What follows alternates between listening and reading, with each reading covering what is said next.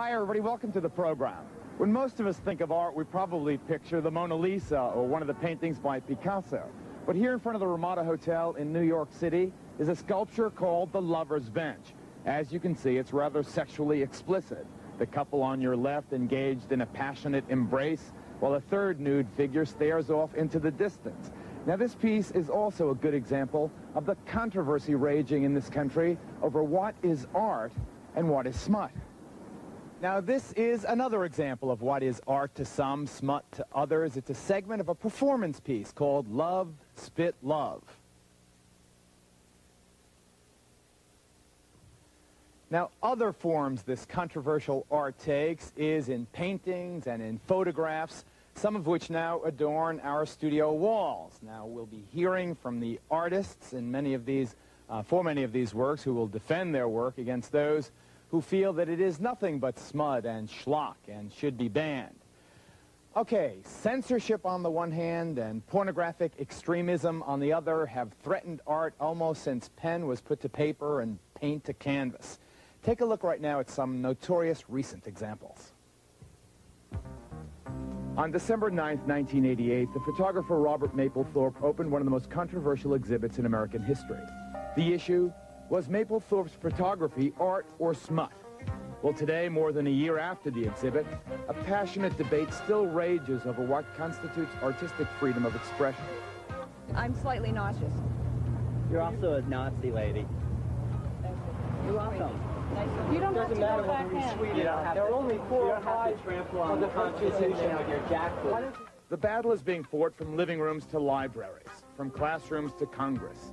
At stake is finding a balance between First Amendment rights and the right of any community to ban pornography. Artistic curriculum and millions of dollars in grants from the National Endowment for the Arts add a financial component to this debate.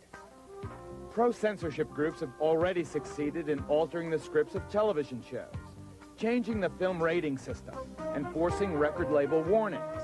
Some fear even book burning may not be far off. Artists who fear both the spiritual and the financial loss are fighting back. As in all wars, this conflict makes for strange bedfellows. In times of censorship, artists realize that anyone could be a target. History bears this out. Among the artists whose works have been banned: Ulysses by James Joyce, Catcher in the Rye by J.D. Salinger, The Beatles, Cat Stevens, Jesus Christ Superstar, O Calcutta, the photographer Jock Sturgis, comedian Lenny Bruce, Andrew Dice Clay, Sam Kinison, Two Live Crew, Demi Moore's cover on Vanity Fair, the film New Jack City, Guns N' Roses.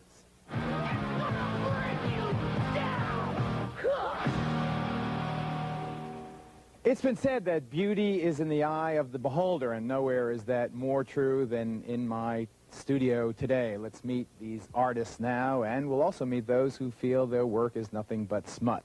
This is Jesus Allin. Jesus is a rock and roller who makes the most wild punk groups pale in comparison. I don't know if you'll recall this, but he made the news recently, Jesus did, when it was revealed that he relieved himself on stage, live. Why, Jesus, did you feel a need to defecate in front of a live audience? Well, my body is the rock and roll temple, and my flesh, blood, and body fluids are a communion to the people, whether they like it or not. I mean, I'm not out to please anybody.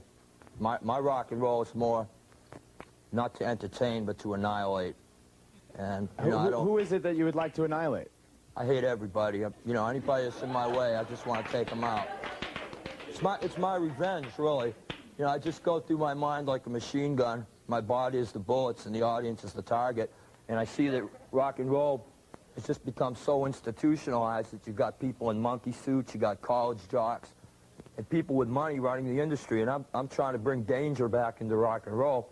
And there are no limits and no laws. And I'll break down every barrier put in front of me till the day I die.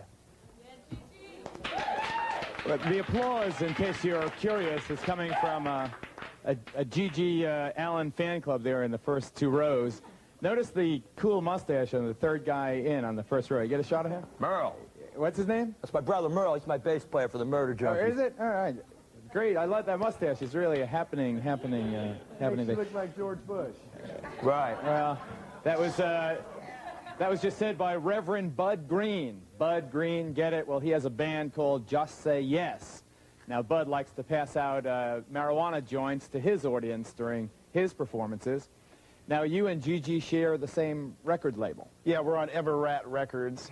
And one thing I'm planning, our album's coming out in January, I'm planning to put a joint in each tape. And a razor blade.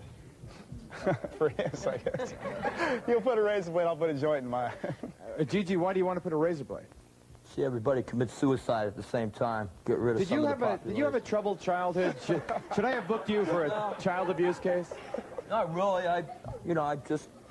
When I was growing up, I stole, I broke into cars, I broke into houses, I sold drugs, and then I found rock and roll. And that kind of balances me out, because I don't think if I'd have found rock and roll to balance out my life, I probably would have ended up being a serial killer or probably a mass murderer. And you may still.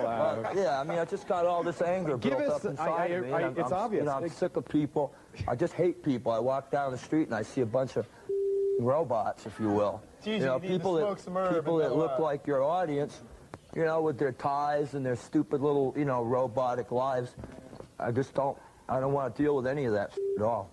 Give us, we'll bleep it, as we have been bleeping everything you've been saying up until now, but give us an example of a lyric. Can you give us a lyric? Well, we've got one called I Love Nothing. You know, I'm a cold nothing will hitch. I was a fetus-infected son of a people in possessions only slow me down. I'm on a burning bridge. You're in my way, you're going down. Again, I point out for the record that Gigi Allin's fan. Oh, the name of Gigi's band, incidentally, is the Murder Junkies Band. The Murder Junkies Band. Could you show John right there the tattoo on your it looks hand done. On what? On your chest. I got a load of them. Live fast, die. Live fast, die. Yeah. And on the other side. Pretty much the philosophy of life. And the other side. What's the other side say, Gigi? Vomitos. They're all over. But you'll see. How old are you? I came out naked, but they told me I put some clothes on. Yeah, it's the CBS security didn't like. How old are you? I'm 35, but I've been doing this since I was 18. Since 18?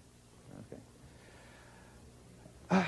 Now, Bud, you're the mellow side of the Everrat label. You like to pass out the joints. I mean, what's your trip? You've been arrested for doing it, haven't you? No, I've never been arrested because being a reverend, Geraldo, I have the right to give my followers... You're a reverend, that's right. Yeah, Reverend Bud Green. I have the right to give my followers the holy sacrament of God known as marijuana. And I'll quote the Bible here for people who don't believe it. Genesis 1:29, and God said, ye shall partake of every herb-bearing seed. That's what marijuana is. I've been around a long time. I never heard that justification. Give us a lyric. Give us the band Just Say Yes. Give us a lyric. Okay, we've got a tune called Just Say Yes, of course. Rich pig walks down Wall Street, laughing as he strolls. The poor man begs for pennies while the rich pig just says no. After making them richer, I'll stop to take a bong. I see them feasting on my soul until I'm dead and gone. So trying to show people, you know, marijuana wakes you up. That's what marijuana is for. It's like an enlightening type drug. It's not cocaine. It's not a drug. Are you for cocaine? Cocaine is the devil. Crack? Marijuana is God. Heroin? Heroin's the devil, too. Only marijuana and psychedelic drugs like mushrooms and peyote. How old are you, Bud? 29. Now, what does your mom say about your profession? My parents are basically part of the middle class establishment type people, so of course they're against what I do. Okay. Now, Stefan Stux? Correct. Is the owner of the Stux Gallery right here in New York, down in the Soho district. Now, the gallery displays what some are calling sacrilegious works of art, especially one piece by Andres Serrano. It is a painting here in our studio depicting, take a shot of it there, that red one. It's depicting a crucifix. Now, it looks submerged, but the liquid is what offends most people. Stefan, why don't you tell us the name of the painting and what exactly it's in? Well, the picture represents a crucifix immersed in the artist's urine. So it generically has called it Christ. And of course, this has created a lot of controversy. Wait, Stefan, you're Italian. Italian? Actually, East European, but I'm American now. Are you Catholic? Not really. Christian? Well, not either of that. Do you know any Christians? Of course. Don't you understand how people would be Serrano, offended by a crucifix in urine? Absolutely. I can very well understand that sort of thing. But the role of the artist and the art is actually to look at things in, how should I say, in a more complex fashion. If you look at the photographs of Andres Serrano, and that one in particular, it is very beautiful. It, in a sense, is as beautiful as any artwork that you might see adorning an altar. But it is an insulting piece. Well, that's exactly the point. It is ambiguous. It's controversial because in one sense it is very seductive. On another sense, it is very thought-provoking. For we are associating usually body excretions, let's say in this case urine, with, let's say, a pejorative or a negative. Yes, with G.G. component. Allen's act. Right. Right. But on the other hand, you can look at it differently, as Andres has looked at it, as really an expression, or let's say, of toil and pain and suffering. So what Andres is trying to do is to bring back into the Christian imagery a sense of the body, and something that is close to us, which we have really gone quite far well, maybe away if he from. had put it in sweat, people could understand the toil aspect, but urine, I think, is really... he could not collect enough of his own sweat, so he managed to collect enough of his own If he had used, you know, a spritzer from a bottle of Evian water, I don't think anyone would have known. Kelly Cutrone, and Jim Bob, could you get that video again of the dancers with the flag? Kelly is the creator of that controversial piece we showed you a brief clip of, the piece called Love, Spit, Love. Kelly, where does the title come from, and what was the inspiration for the piece? The inspiration was just sitting home and watching all the censorship that started happening from people like Tipper Gore and Jesse Helms and everything else that was going on in the country. And to me, I just started getting really frustrated. And love, spit, love, the spit kind of represents the exchange of bodily fluids that people have to think about while they're having sex in 1991. We only had the clip, so it was 3 couples?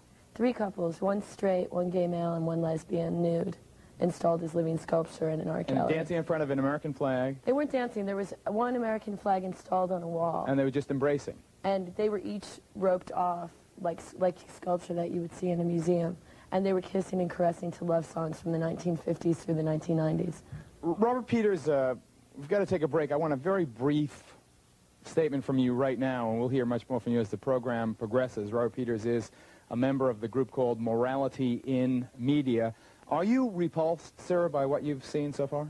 Well, I'm a lawyer, and I tend to look at it from a legal perspective. And just very briefly, the first group, I think there are public lewdness and indecency laws. There are... Well, Gigi was convicted. Drug laws that apply. Yeah. The argument that this is protected by the First Amendment Freedom of Religion Clause was just shot down by a recent Supreme Court case. Green. The second group had to do with a public funding issue, and I think I'm safe in saying that if Mr. Frohnmeyer, who is the head of the NEA, made a practice of funding projects that depicted racist stereotypes or anti-Semitic stereotypes, or depicted women as enjoying rape or being slaves to men, or depicted all homosexuals as molesters of children, there'd be a real outcry. But, you know, Mr. Frohnmeyer thinks it's appropriate to fund art that offends, let's say, people who cherish the Judeo-Christian tradition. Now, the last comment in terms of the third group, I really am not overly familiar, but I would say that what I do somewhat remember her exhibit, I don't think it was publicly funded, and as long as she steers clear of obscenity laws, she has a constitutional right to show what I think is garbage. Is it garbage? Or more specifically, is it art or is it smut? That's the focus of this edition of Heraldic.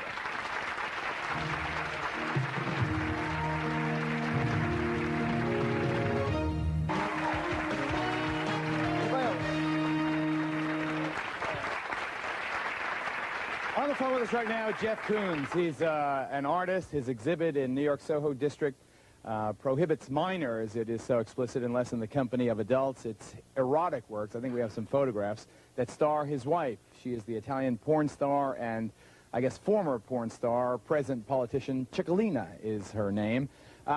Jeff, I haven't seen this stuff. I've just heard of it. Well, I guess we'll see it with our audience.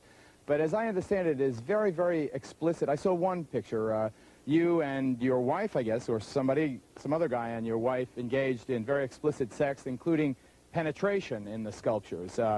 Is that art or is that pornography?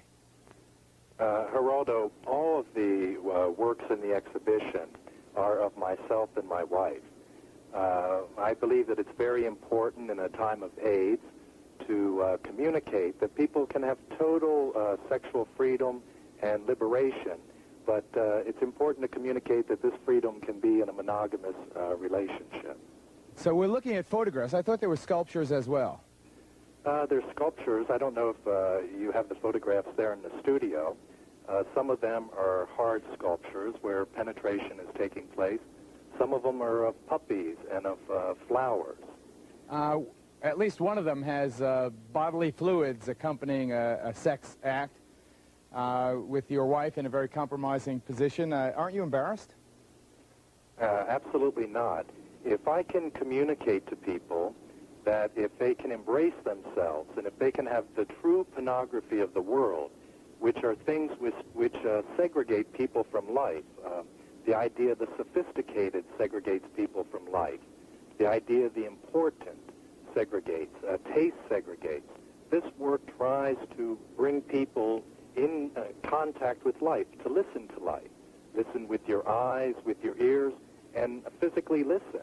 Are you surprised at the controversy the work has generated, or did you expect it? Indeed, did you plan on it? I think great art has a responsibility to communicate. I never have tried to create anything shocking. I don't think the Michelangelo, when he created the 16th ceiling, which to me is about masturbation, in the highest sense, it communicates to people to be in contact with their bodies.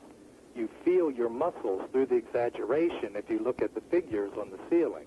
And it wasn't to create controversy, but it was to communicate to people. And Jeff Koons is trying to do the same thing. Jeff, thanks. Robert, your response? Mr. Koons's exhibit differs from Michelangelo's because Michelangelo's sticks with mere nudity. And Mr. Koons's exhibit shows he and his wife engaging in vaginal sex and oral sex and in sodomy. And I can say honestly that if you went down to 42nd Street, you'd find the same types of depictions in the hardcore videos and the hardcore magazines. Now, I guess Mr. Koons would somehow argue that he has elevated what traditionally would be considered depictions of hardcore sexual conduct to art. I disagree. I think that Mr. Koons is making a wonderful name for himself, and I don't personally believe that his works are art. I think they're very pornographic. The actors who are in Love Spit Love, two of them at least, are here. Would you stand and introduce yourself, please? Hi. And you're? Natasha Sudek. And you're? Reed Hutchins. Reed, did you get a lot of heat for being in the video? Or the play, I should say? Actually, I think just about everyone was supportive. There was really no... There was controversy, but even my parents, relatives, people I met on the street would stop me, and they were very supportive of the exhibition. Natasha, what kind of dance do you usually do? Well, I'm an actress, not a dancer. Reed's the choreographer. But support-wise, it was wonderful. All of May and June, we couldn't walk a block in New York without someone coming up and thanking us for trying to make a difference in the gay community, et cetera, et cetera. So it was really nice. The show was very unifying for all of New York, and it also opened up the artwork to a whole different group of people because of the attention, the controversy, I guess, that was brought toward the show. I mean, you had people of all different ages, from all different races, all different forms of sexuality coming into an art gallery that maybe before had felt alienated by the art world, and it was something that they could relate to. And part of the reason why we had the couples in the nude was there was, you know, Gigi said earlier about robots, you could not form an opinion based on how they were dressed or anything. They were just, you know, people are born you certainly nude. couldn't. Yeah, but you've got people here, too, that they're trying to create something that is uniform. My whole thing has got nothing to do with this, so let's get a performance group together and let's do like some performance art and we'll draw lines. My show is completely out of line. I don't care if people don't like what I do, and if you don't, I don't even care if you don't think it's art. I'm out to inflict pain on people as much as I'm into inflict pain on myself, and that pain creates strength, power, and endurance, because if you put yourself through that tragedy every day, you could face that tragedy when it hits you. Todd, I'm you're not an out to do NYU any student? uniform. Oh. You booked Gigi's band in your school? Yeah, well, I'm doing a documentary film on Gigi through NYU Film School, and I wanted to get a spoken word type performance from Gigi, so I booked it through school, and we had some problems there. But what happened? What did Gigi do, first of all? He came out on stage naked, which was what they had a problem with right away, and... Oh, well, shit. Well, I mean, and went around, collected money from the crowd, and basically everybody in the audience was scared, and in last about 3 minutes, and everybody ran out and threw a chair, and, I mean... People come because they want to see something very dangerous, and they're going to get it. There's no fake blood. There's no props like most of the bands you'll see today on major labels. You'll see real blood. You'll see real broken bones, and that's beautiful. That's art. When people are leaving my shows and they're in pain, that is beautiful. I got it. Real blood and real broken bones, man. That's art. That's art. That's right back. What the hell do you know?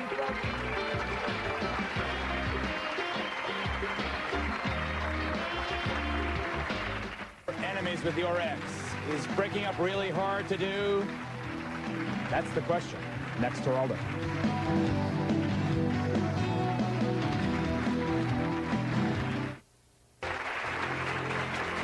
Oh, Gigi has revealed his banged-up palate there. Yes, sir. Geraldo, I just want to make a comment. When I woke up this morning, I was still in America. I think this is a great country, and I think we should be free to explicitly act on any sort of art form that we wanted to, and we should just basically be able to do what we have to do. And you think that you should be, I mean, Gigi should be permitted to throw excrement in your face if you're in his concert? If it's part of it, you know, I don't have to perform. I don't have to. I don't have to go there and be part of it. As we run the Todd's video, Robert, what do you think about the First Amendment question when it comes to someone like Gigi? Well, historically, here's the video running, by the way. Historically, the First Amendment has never been thought of as protecting every form of expression. And two forms that are not protected are obscenity and child pornography. Within limits, if these gentlemen and ladies steer clear of those legal limits, they have a right to exhibit their materials, not necessarily on a street corner, but certainly in a private museum, for example. That was Gigi getting thrown out of NYU. Yes? I wanted to ask Gigi if is that your street clothes, or do you perform in them clothes? My street clothes. I mean, I do the same things on stage as I do off. Let me make that perfectly clear. Do you have a roommate? You must be. You will never see me out of this dog collar, ever. It seems like you hate the world. Do you hate the world? Yeah, and I hate you too. Robert, I wonder, or let me ask Betty or Patty in the front row, also from Morality and Media. Do people like Gigi who are so extreme, do they make the case easy, the case for censorship easy? Well, personally, somebody like Gigi I think is hardly worth commenting on, but in general, historically... Well, look at you for... That's Chris. Well, you know, all right, let's Gigi, keep it clean here. We have a person who is so full of anger and misery that he's about to explode. Historically, but isn't that what rock and roll is all about? It's for the real rebellious people and the real underground. It's not for people like you. Rock and roll has nothing to do with you or your life. It's for the people like me and the people who are really angry, the real outcasts. It's not for people who wear ties and make money off it. It's for people who live it 24 hours a day. Okay, Gigi, stifle it. Gigi, relax. Yes, go ahead, Patty. You're really upset. Well, you're so ignorant on what you're saying. Oh, come on, stop it. No names, how do you know okay? I'm ignorant? You don't let me say anything, and Well, you're representing the First Amendment. Anyway. Historically, real art has uplifted and inspired and appeals to an aesthetic interest, and pornography appeals to a prurient interest. Here we have some perfect examples of people who think they're very sophisticated, laughing all the way to the bank by exploiting themselves and pushing pornography on the public. Are you talking about Stefan Stux and the urine, the Christ? Well, I mean, to say that people can relate to this stuff is like saying people can relate to going to the bathroom. What's the point? Pants or something? Here's a point. I don't even know what a bank is. And it's not an artist's job to please, to offend, to do anything to affect. An artist simply represents and reflects upon society as it is. There's murder in society, there's AIDS in society, there's homosexuality in society. Maybe not in the world that you live in, but in the real world, that's where it is. And these people are simply chronicling it. If I may interrupt quickly, just as newspaper and the media have to live within the law, so do artists. And there is also the issue of public funding. What might be permissible to show is not necessarily... I have a question for Gigi. All right. Just want to institutionalize it so that they can keep it under control. Good. If you hate the world, if you hate everybody, do you hate your brother? Sometimes, yeah. I beat the out of him occasionally. Yes, you. Gigi, would you like your band to be #1 one day? We never will be because of people like this.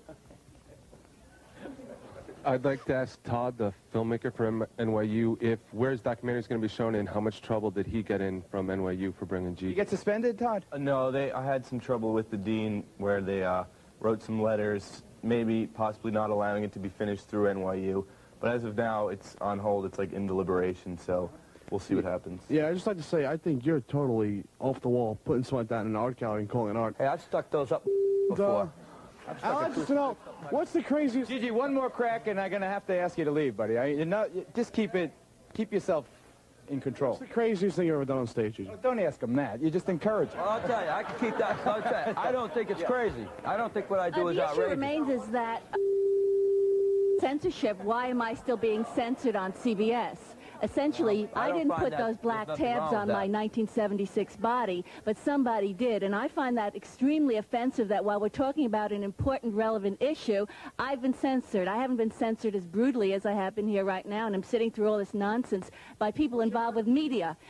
This supposedly is not a work about media, but about one objecting to people using each other in society, how women have always been used as objects, as porn stars. By my taking control of my own body, it's a different issue than Jeff Koons using his wife.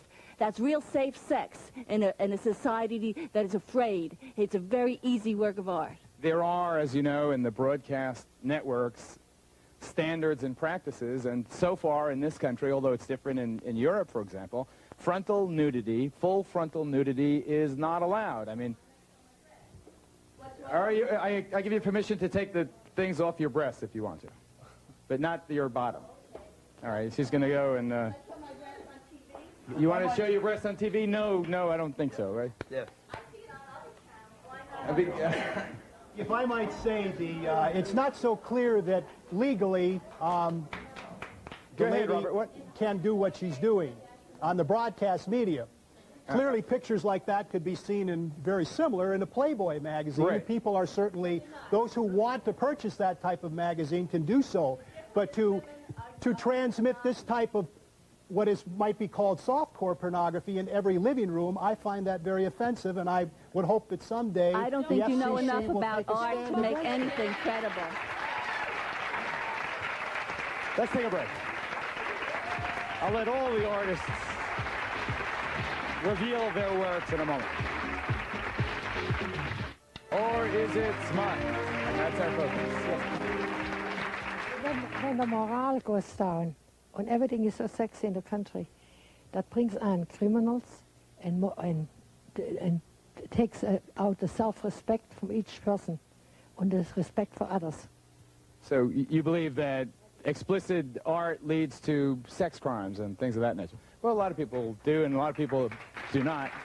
Let me go to Hannah. I want to go to Jim. Jim, this is your work. Is this the part of the piece that you painted for the John Wayne Airport in Orange County? Actually, Geraldo, neither one of these paintings is that. The one on the left, they're called the Icarus figure, relates to that work.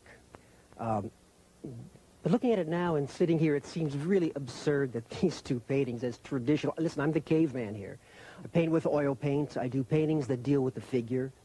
Because that's what I'm most interested in, and I deal with them in a fairly classical way. I mean, wouldn't most people agree that this is pretty classical art? I mean, that's just because the people happen to have no clothes on. Now, Robert, you couldn't possibly object to this. I don't. It's not my cup of tea, but I certainly have no objection to it on a legal basis. That's what I mean. That's what I mean. Patty, what do you think? No objection. Again, real art uplifts, and it shows the beauty of the human form, which I believe this does, as opposed to some of the other, what I would consider to be trash on the wall. I have a question. Who gave you the definition of what real art is? I said historically, so that is... There is no definition of real art, and what was offensive in 1600, in that day and age, now today is considered classical. But Kelly, what about Jim Koontz's painting or sculptures in which he's engaged in intercourse or oral sex with his wife, and it's Is that art? I think, I mean, Jeff did it. It's in a gallery. He's an artist. He says it's art. It's art.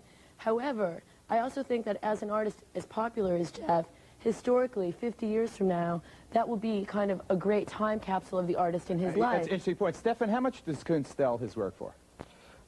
He's selling his works in substantial numbers, How many figures? 5, 6 figures? Well, I would say 5 figures easily, sometimes low 6 figures. So into the hundreds of thousands of dollars. Well, I'd say Indeed. that some art critics state that his work could be, in terms of the quality of it, you could get something similar in a bric-a-brac store for $20 that people pay $200,000 for. So people do differ as to the quality of Mr. Kuhn's work. My name is Gino Rodriguez, and I'm the director of the Alternative Museum. I'm also an artist. Geraldo, one of the things I want to say before I talk about the artworks on the wall is that I find an imbalance here in this presentation. I feel... Don't criticize the show. I hate when my guests start becoming producers. Just you talk to the art, okay? I'm going to talk to the fact that there are no artists being represented out here, out on that stage, talking about the fact that there are artists who use nudity, not as nudity, but as a form of social change. And I could start with Judith... Put it in the context of the work. Go ahead. You have Shelley Bachman's work here. It's called Caught. It's from the Attraction Repulsion series, and it deals with the way women are manipulated in society. From Barbie doll to little girls to big girls, women are used and manipulated. This artist is not using the work for sexual reasons, nor is it for pornographic reasons or whatever other kind of... Step aside, let the audience vote, sort of. I think I agree with him on this piece.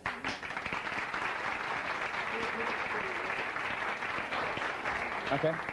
You have, and I'm going to go briefly through these, you have Judith Schechter's work, which deals with rape. This is an artist who's trying to bring to the attention to an elite group of an encoded few people in the art world, the fact that rape is occurring all the time. The artist's name again? Judith Schechter. Your feelings? Hold it. Your feelings? I agree. Art. You may not like it, but it's not pornography. Okay. Anna, we've already discussed. Okay. And you have Robin Michaels, who talks about the way women are used daily in terms of sexual jokes amongst men and women. And how that affects the lives of women. Now, she has a joke here. What is a Chinese girl's favorite holiday? Erection Day. Okay, this is a joke that people use all the time, but it is offensive to Asian Americans, and in the same way it is offensive to all people of color, to all women, all gay people. It is not about the sexual joke. It is about artists who are out there struggling to make a change in the world, as opposed to the circus that I see up on the stage. I don't feel that that is art. I don't feel like these are artists, and I feel that this kind of... Wait. So you're saying that Gigi and Bud, for instance, are not artists? For me. I cannot be the arbitrator for other people. Do you see the danger, Gino? Now you've become the arbiter. You say this is art, that's not art. And that is my job as a museum director, and that is my job as an artist. Kelly, does he have the right? Of my public, and to be conscientious of the artist, and to be conscientious of my own self. Well, all right, I think, full stop. The beautiful thing is that today, you're entitled to your opinion, and I'm entitled to mine. And what scares me as an American, and a taxpayer in a very high bracket, I might add, is that 5 years down the road we might not be able to have an opinion because we might not be able to go and see these shows.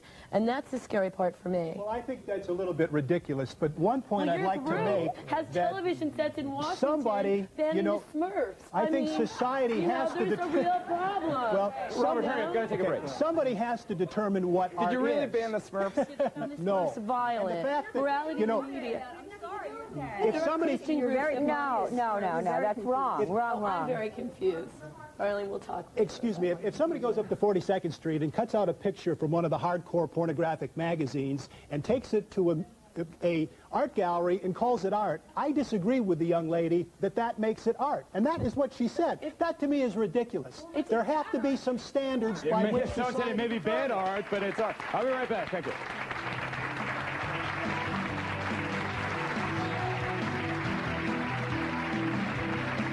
Let's see. From morality and media. Let's get back to, I guess, what's at the heart of the discussion here, Betty. Don't you see the danger if a group like your own, for example, morality and media, were to be the arbiters of art or smut? If you were to say, we believe that this is art, even though we don't like it. We believe, however, if you go one step further, it's no longer art and therefore should be banned. Don't you see that that's very, very subjective? And, you know, I forget all those cliches about one man's this is another man's that, but you get the point. Well, I think obscenity is illegal across the board, and artists are not immune to that. And it's not a subjective definition, really. There's a legal definition of it. And if it were taken into court, it would be up to a jury. Do you know a legal definition that you'd like to share with us? Well, it has to appeal to the prurient interest, according to contemporary community standards, which is why these examples over there are not pornographic. They're not. There's an aesthetic quality to them. They do not appeal to the prurient interest. Number two, it has to be... How about Mapplethorpe's photos, the ones that took him to court on a criminal charge in Cincinnati? In my opinion, I think they're hardcore pornographic photos. There was no penetration in those photos. Well, there doesn't have to be. It could, you know, if it appeals to the prurient interest, if it has depictions of patently offensive sexual activities. And anything involving a child with her genitalia visible. And my question regarding those photographs has always been, who gave permission for that child's genitals to have been photographed? Although I saw Jock Sturgis's photos, nude photos of children, that were absolutely beautiful photographs. They tried to get a federal indictment against this guy out on the West Coast. The grand jury refused to indict. And I looked at them, and I got really worried. I have to share that with you. That nobody ever said that all of Jock Sturgis's depictions of nude kids constituted child pornography. There was a question as to whether some of them did, and a very respectable photo processing company, which processes 1 million photographs a year, had never turned any photographs over to the law enforcement authorities, and they dealt with some of Sturgis's work, but they felt that perhaps Mr. Sturgis crossed the board. I interviewed him, and he has been cleared. Now, Abe, what happened when you... I would disagree that that grand jury indictment has that much significance. The grand jury failure to indict. Well, if they had, you know, if the prosecution had been initiated in another jurisdiction, I think the results could have been very different. Abe, what happened to you when you put that statue, the one that we opened the program with the 3 nudes, in front of your hotel? Didn't you lose a couple of conventions? Well, let me answer in general to your question of censorship. I believe in a different censorship. I'm in this country because of the Constitution that gives individual freedom. And every person has individual censorship. If he doesn't like something, he doesn't have to look at it. And no court has to tell us what we should look and what we should see. They have to look at your statue. It's right on 7th Avenue. They don't have to. They can pass by. They go like this? They don't like, they go further. I don't care which one. Didn't you lose what conventions? You lost 2 conventions. 2 conventions. What were the Methodist and the Seventh-day Adventist. That's how they felt. That's their privilege. You were willing to sacrifice the business? Yes. To keep the statue. Because so many more are willing to look at it, and we got 10 times more business from it than before. For instance, the bar next door, the Penn Bar, was doing $35,000 a week business before the statue came there. When the statue came, we doubled to $80,000 a year business, which shows, in fact, that sex pays. There's only one thing that I do. I got to take a break. There's one thing that I do object. Hurry, quick. To Stefan's doing Christ in this, because I believe Stefan is Jewish, and he should not show something that is objective to other people. Bravo. Well, first of all, okay, let me say something to that. I'm a gallerist, and I look at artwork. When I first showed the work of Andres Serrano, which was indeed very controversial. Andres Serrano is the artist, is that? The artist, of course, and I have to respect his freedom, regardless of what my Let him views show are. his freedom. That's not your freedom. The point to it is that...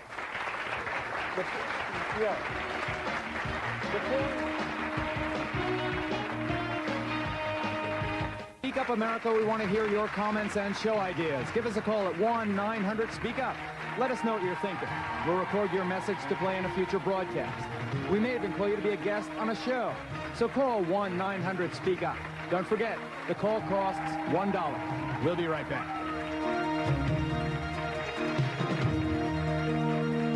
The owner was deeply offended by what Abe Hirschfeld said. I'll give you 30 seconds to respond. So. dear Mr. Hirschfeld, I'm very surprised of you. As a fellow Jew, I came to this country because I escaped narrowly the gas chambers, the crematoriums of Hitler and of his fascism. All right, gentlemen, we're not going to get off the point here, are we? What's the point? And that of the communists, too. What they have done is that they have suppressed the arts in the first place, whether it's religious or whether it was gay or anything like that. Two wrongs don't make one right. No, and these artists are your guardians or your safety. If you don't let them push the limits of your safety, you will be the next one. I give all the limits. The individual limit is Robert, quickly. Just very quickly, there's something called the Weimar decadence. You're second, bud. You're second. Go ahead, quick. There's something called in history what is often termed Weimar decadence, which took place before Germany came, before Hitler came into the... Okay, Reverend Bud Green. Yes, Bud. This is the new Hitler of the 90s. Stand up here, Hitler. George Bush is the new Hitler of the 90s. And hold on a second, I'm going to show people how I worship the Lord. No, don't. I want to thank the Lord for giving me the holy herb. So you guys can't control yourself. That's what you're good at. Have a seat, George. Yes, ma'am. I have a question for Gigi. I would like to know, if you dislike the world so much, what is your opinion of yourself? Well, what's your opinion of yourself, Gigi? I feel very highly of myself. I'm God, Jesus Christ, and Satan all in one. There is no higher power than Gigi Allin. I apologize for some of my guests. We'll take a break.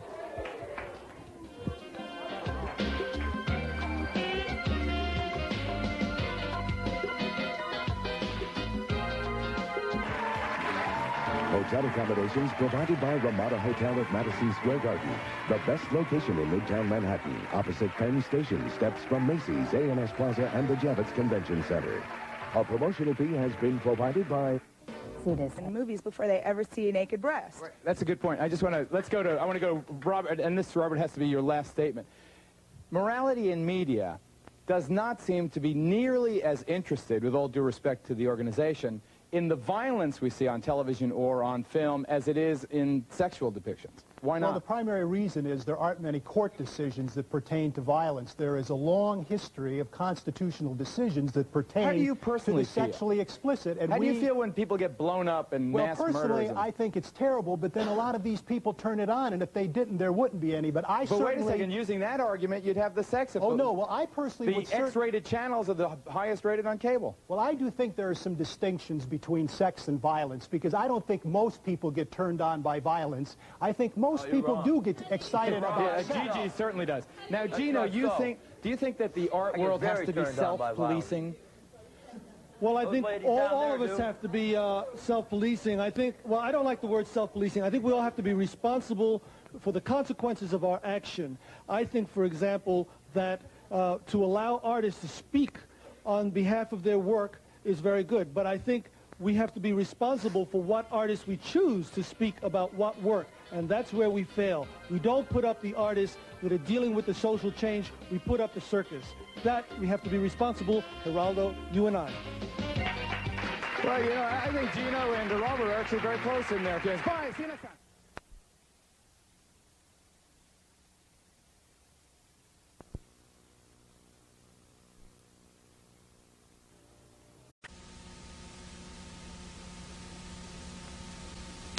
This is rock musician Gigi Allin.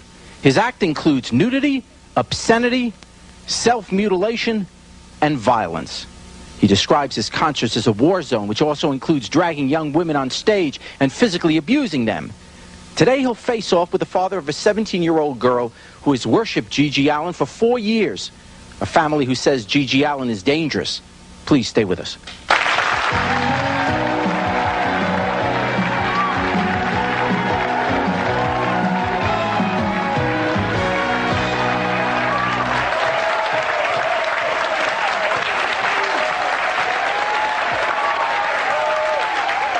Please meet Gigi Allin. Gigi has been arrested more than 52 times in over 12 states for the nudity, obscenity, and violence that are part of his music performances. He says that fans love the thrill of coming to his show knowing that their lives are in danger. Well, sitting next to him is 17-year-old Liz Mankowski. She's been a fan of Gigi since she was 13. Today is the first time she's ever met him.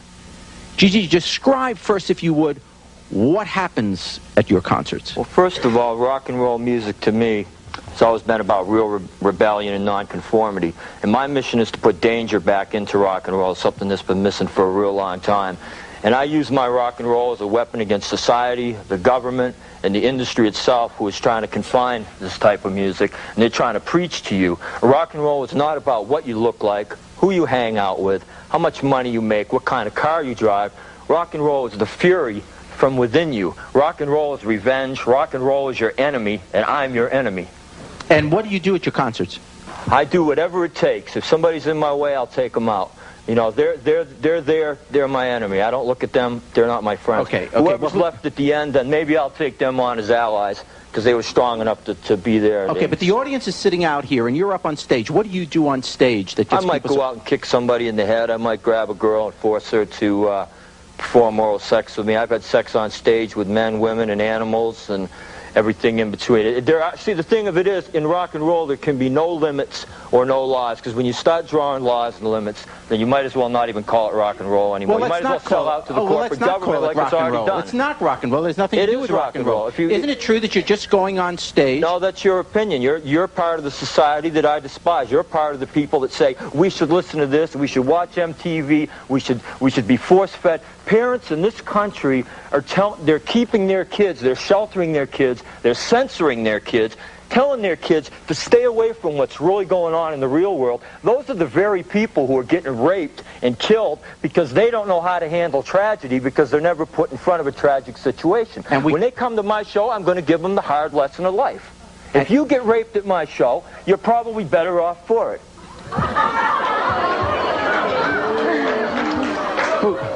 You said, way to go. Stand up. You think it's a great idea that he rapes people at his concerts? It's not a great idea, but if you go to one of his shows, you know what you're getting into. Yeah. Okay. I've been there. I know what it's like. But how can you, because I just stood you, I saw you here and you were kind of applauding and laughing along, and you think that his message is a good idea, that it's perfectly okay to take a woman out of the audience and rape her. Sure, it's America. If you have a daughter, do you have a mother? Yes. And it's perfectly okay if somebody takes your mother and rapes her? I wouldn't put her in that situation, no. Jerry, let me say one second. Well, why should the girl, if your mother shouldn't be raped, then why should some other girl be raped? Well, I mean, who are we to suddenly say, and who are you in all fairness, to suddenly stand there and say, I'm going to teach you a lesson of life, I'm going to rape you? Yeah, right. Well, I'll tell you one thing. People feel sorry for themselves after they're raped, and that's not what they should do. They should build from strength. If a girl gets raped when she's 10, she may not get raped and killed when she's 15 because she'll be conditioned for that situation. And now, okay, you look at violence. You can look at violence from two sides of the spectrum here. Listen, you can look. Okay, if I'm a victim, I can grow strength from being a victim because I'm not going to let it happen to me again. And if I'm the predator, if you people out there, life is too short to play the waiting game. If there are people out there, if you got something I want, what do you got? The first thing you're going to tell me is, why don't you submit it on paper? Why don't you hold up a picket sign? No, I'll put a gun to your head and I'll take it because I ain't got the time to wait. What is it? All right, well, okay. What is it, Liz, that you find attractive in this man? I identify with the things that he says. I mean, I'm not saying I want to be raped. I'm not saying anything like that. But, you know, when I go to a concert, if he does something to me, I've just asked for it. Especially if I get myself... Wait a second. Why do you think a woman ever asked to be raped? You have to know what to expect. I mean, if I don't... you go to the thing expecting trouble. And if you don't, then... and something happens to you, and you say, oh, my God, you're so evil. Why the heck were you in there in the first place? That's the excitement of it. I'm sorry. I thought you go to a concert to hear music. You hear music. You hear music. You will hear music. Go buy a tape, okay? You will hear music, but... Buy a tape, watch a video, but, I mean, You will definitely hear music, and probably some of the best damn music that you'll ever hear. Give me an example of when you... Let me also tell you another thing, what people are always coming to my shows and complaining about because I throw body fluids at the audience. So let me tell you, how many Christians are in this audience? How many people go to church on Sunday? You're the biggest hypocrites that I ever seen, because you go to church on Sunday and you kneel at an altar and you worship a false god. The real God's up here. And let me tell you one thing. When they come to my show, you eat the body of Christ, they're going to eat the body of G.G. Allin. At your concerts, you can do what you want, but you don't call our guests, okay? You just don't do that.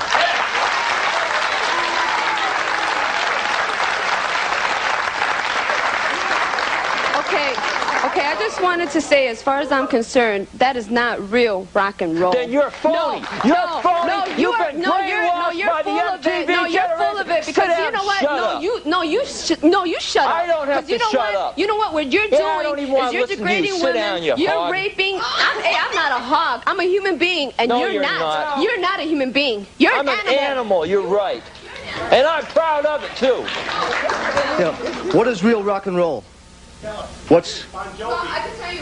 Is it this music? Wait. You need a mic. Rock and roll is not raping. It's not having sex with animals on stage. Blood. No, that's not. Go ahead. What is rock and roll? Not real rock and roll. I'm sorry. That is not rock and roll. Rock and roll is Elvis Presley. Who are you to say what is rock and roll? You probably don't even listen to rock and roll. You're safe corporate rockers who conform to society, and you. What do you listen to? You don't have to. You don't have to have sex on stage. Why? And there's no definitions. And have sex on. You don't have to do that. Don't go to these shows expecting a nice, comfortable little. What do you listen to? Look, I listen to classical, I listen to Spanish, I listen to rock and roll, I listen to rock, I listen to all kinds of music. I like all kinds of music. So why are you putting definitions now? Why are you putting boundaries? I guess what she's thinking though is what does defecating on stage that doesn't believe in what does defecating on stage or raping a woman or kicking someone in the audience, what has that to do with music? Defecation on the stage goes with what I do, because the defecation is the communion to the audience. It's a communion to my allies. It's just like I told these people over here, they go to church on Sunday and eat the body of Christ. Well, why can't my followers come and eat the body of G.G. Allin? Why should I get arrested? Why shouldn't they get arrested? Is that not cannibalism as well? You said something about you're against all forms of government, okay? I'd like to ask you, how much money do you make a year? Very little. Very little? Very little. Enough to pay my hospital bills and my jail fines. And that's all. I don't have money. This is how I look. I'm not making money. If you think I'm into this for the money, you're dead wrong. Because I'm not doing this for the money. I'm doing this because it lives inside of me. As a musician myself, I can understand how you feel about certain censorships. But let me ask you, of your followers, how many of these people, if you had a 45 now, would you take out and be happy about it? Yeah, if I had to, I would. I mean, how many of them would you do it? I mean, because as many as it took. Whatever they had I wanted, I'd have to go for. So how would you guys feel about getting taken out? They could try to take me out too. It's a war. When they come to my show, they put me in the hospital. I've been beaten up. I beat them up. It's not just a one-sided thing. No, I think that's good if that's what you guys do. And I think that you should have the right to do that. What do you mean you think it's good? Well, with his crowd. Because as he said, they pay to see it. Nobody that knows what he's about would go there and expect to be treated like you're at the I dare say absolutely that here's the problem. There are 14-year-olds and 16-year-olds, and they haven't yet figured, as any 14 or 16-year, haven't yet figured out the ways of the world. But it is a rebellious stage. It is an impressionable age. And I could see a couple of the kids in the neighborhood being talked into it. Hey, G.G. Allin's coming to town, man. It's wild. Let's go down. And so an innocent 14 and 16-year-old, hearing that there's going to be trouble or whatever, but it's kind of exciting. And as 14 and 16-year-olds, we all kind of do things that maybe are a little more exciting than we think we should be doing. And you go down there, and all of a sudden, they see you, and they see what you're doing, and they see you actually raping a woman. Don't tell me that everybody that goes to the concert says to you, it is okay, rape me. Audiences do the same thing. I've seen people in my audience leave with broken bones, broken arms. I've seen them leave on stretchers. I've seen rapes before me. It's just all a part of, it's a great thing. It's a powerful thing. Yeah. It makes you powerful. Liz's family is here today to warn parents that G.G. Allin is dangerous. They'll face off with G.G. when we return. Please stay with us.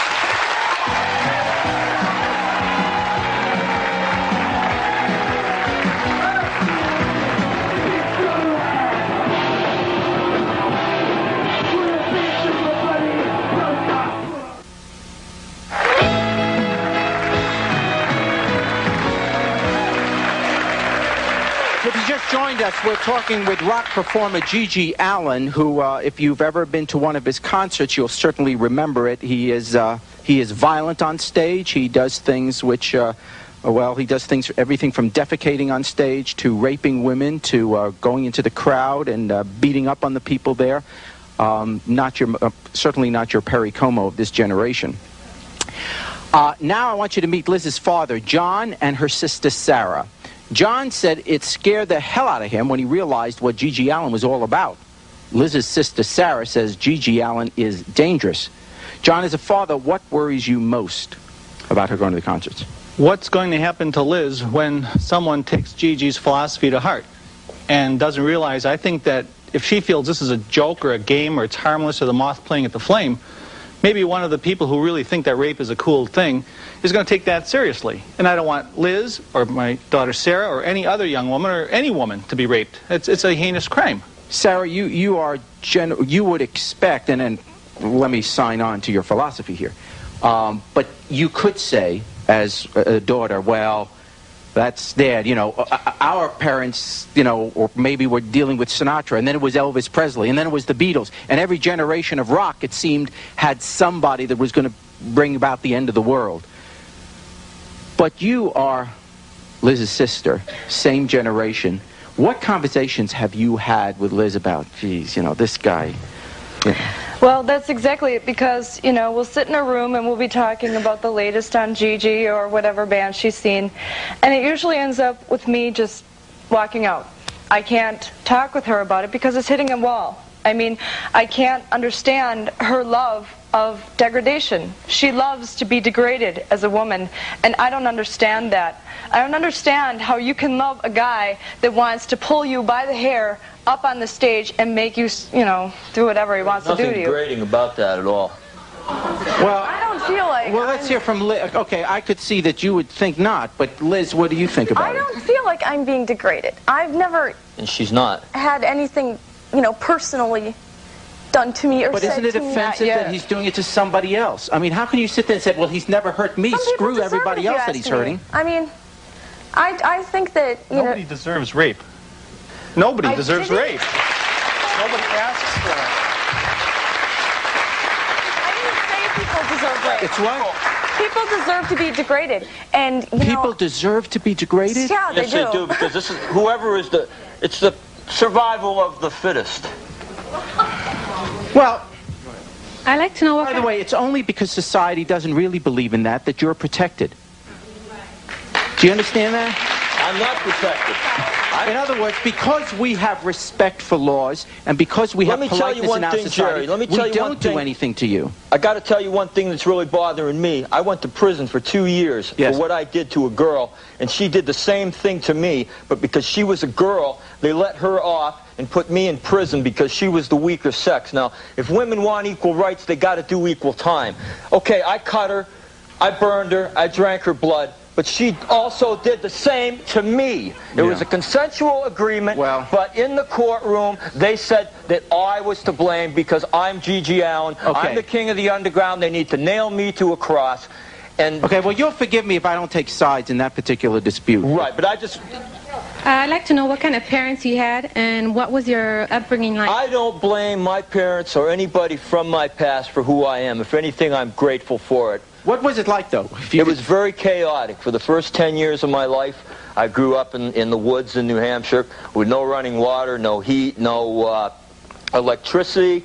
And my father was a very violent man, and he would hide things in the yard, and he would hold the kids at gunpoint, and he would kidnap us. But see, that made me sort of a warrior soul at an early age, and that made me the individual. I distanced myself from people, and that's what makes me strong, because I don't have to deal with anybody. I'm really content with being myself. Yeah, but that's the thing. I mean, I don't understand where this has come from. You wouldn't understand. Because nobody would expect you to understand. She was never degraded as a child. She wasn't beaten. She wasn't sexually molested. She wasn't verbally abused. And all of a sudden, kabang, beat me, love me, rape me. Maybe I mean, I don't get...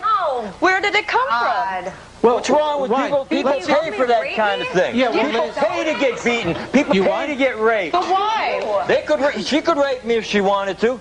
Then I wouldn't have to pay for a prostitute to do it. Liz, what is wrong? Why do you Why do you say what Sarah said was wrong? Because I don't have that philosophy about myself. I don't put it on a tape and I'm like, yeah, I don't, that is not it at all. I can listen to it because I can deal with it. These people over here would rather shelter their kids. They would rather censor them. They would rather keep them from the real world. And those are the very people that stalkers. People say, yes, I am. What you see at my show, you'll see on the streets. The real world. You'll see what's happening in urban America, not in Thailand, John. You are a nightmare. You are a nightmare. Nightmare. You're not the real world. You are a nightmare. You don't even know what rock and roll is. I'd like to ask Mr. G.G. Allin, how do you hurt people and say that they deserve it? I mean, what kind of human being are you? It'll make them stronger. If I hurt somebody, chances are they're going to be much more defensive. If somebody comes and beats the out of me, if somebody comes at me the second time, it's not going to happen. Yeah. My question is, do you have sisters or a mother? Yeah, I was born. Okay, if you have, must have a mother. If you want to go, you're real pompous. But if you have a daughter, would you want someone? I have a daughter. Would you want someone doing that to her? If she's gonna have to be a strong little girl. I do not take sides on this. If whatever happens to her, she's got to be strong about it. If she gets raped, I hope that she can be stronger about it. People don't get stronger after rape. Yes, they do. They feel sorry for themselves. And they're going to get raped again because they've got no power. We're not going to, obviously, we're not going to convince him. But, Dad, you're sitting there between your two daughters who, I got to think, you love equally. What's going through your heart right now, listening to Liz? What's bothering me the most now is remembering how it came to be. And Liz was, still is, an achieving young lady. She goes to a good school, gets honor roll grades, articulate, well-read. She's not a punk trash head. That's just absolutely. However, you're telling us now that because they listen to my music that they're punk and trash?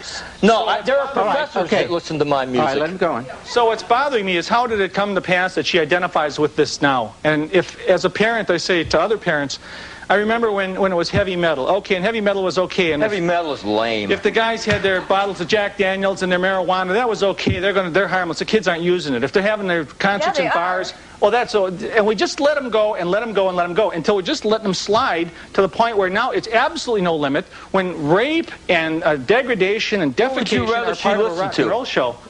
Well, so what you're saying, it was gradual? It was gradual. Okay, why did it happen to one daughter and not another? Because you probably drove her away. Okay, let's hear from Dad. I can't explain what happens between two siblings, and one decides to take a certain road and another decides another one. But Liz, how do you feel sitting in between this guy who you enjoy his music, but he's talking like that to your dad? Is that, I mean, the music aside right now, is there no special kind of bind between you and your father that, hey, I like your music, but you're an entertainer. You don't talk to my dad like that. My dad is here because he wants to argue with G.G. Allin. I mean, he's not here because, G.G. Allin didn't meet him on the street and start arguing with him, first of all. Second of all, he's here and he knows what G.G. Allin's about, so I think he can deal with it from that standpoint. He's not, you can't say... I'm not afraid of him. Well, No. That's stupid for you to start... Well, it's not.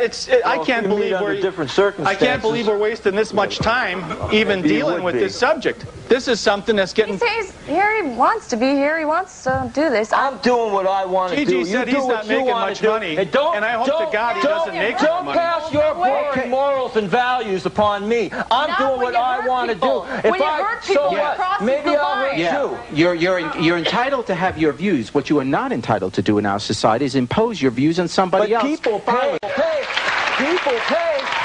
see what they want to see. Don't we have freedom? If people pay to see me do this, why should the police come in and arrest me over 52 times? People want to see it. And you know what? We as a society, and you are not the majority, we each get one vote, and we as a society have decided that we would like a law in our land. And the law we would like to have is that people shouldn't rape other people. Simple law. You may be familiar with a case involving two young men who killed themselves after listening to a record by a rock group. Well, up next, we'll meet the lawyer who represented one of the families, and he says parents must take a stand against people like Gigi. Please stay with us. Why didn't I kill myself sooner? Why did you kill yourself?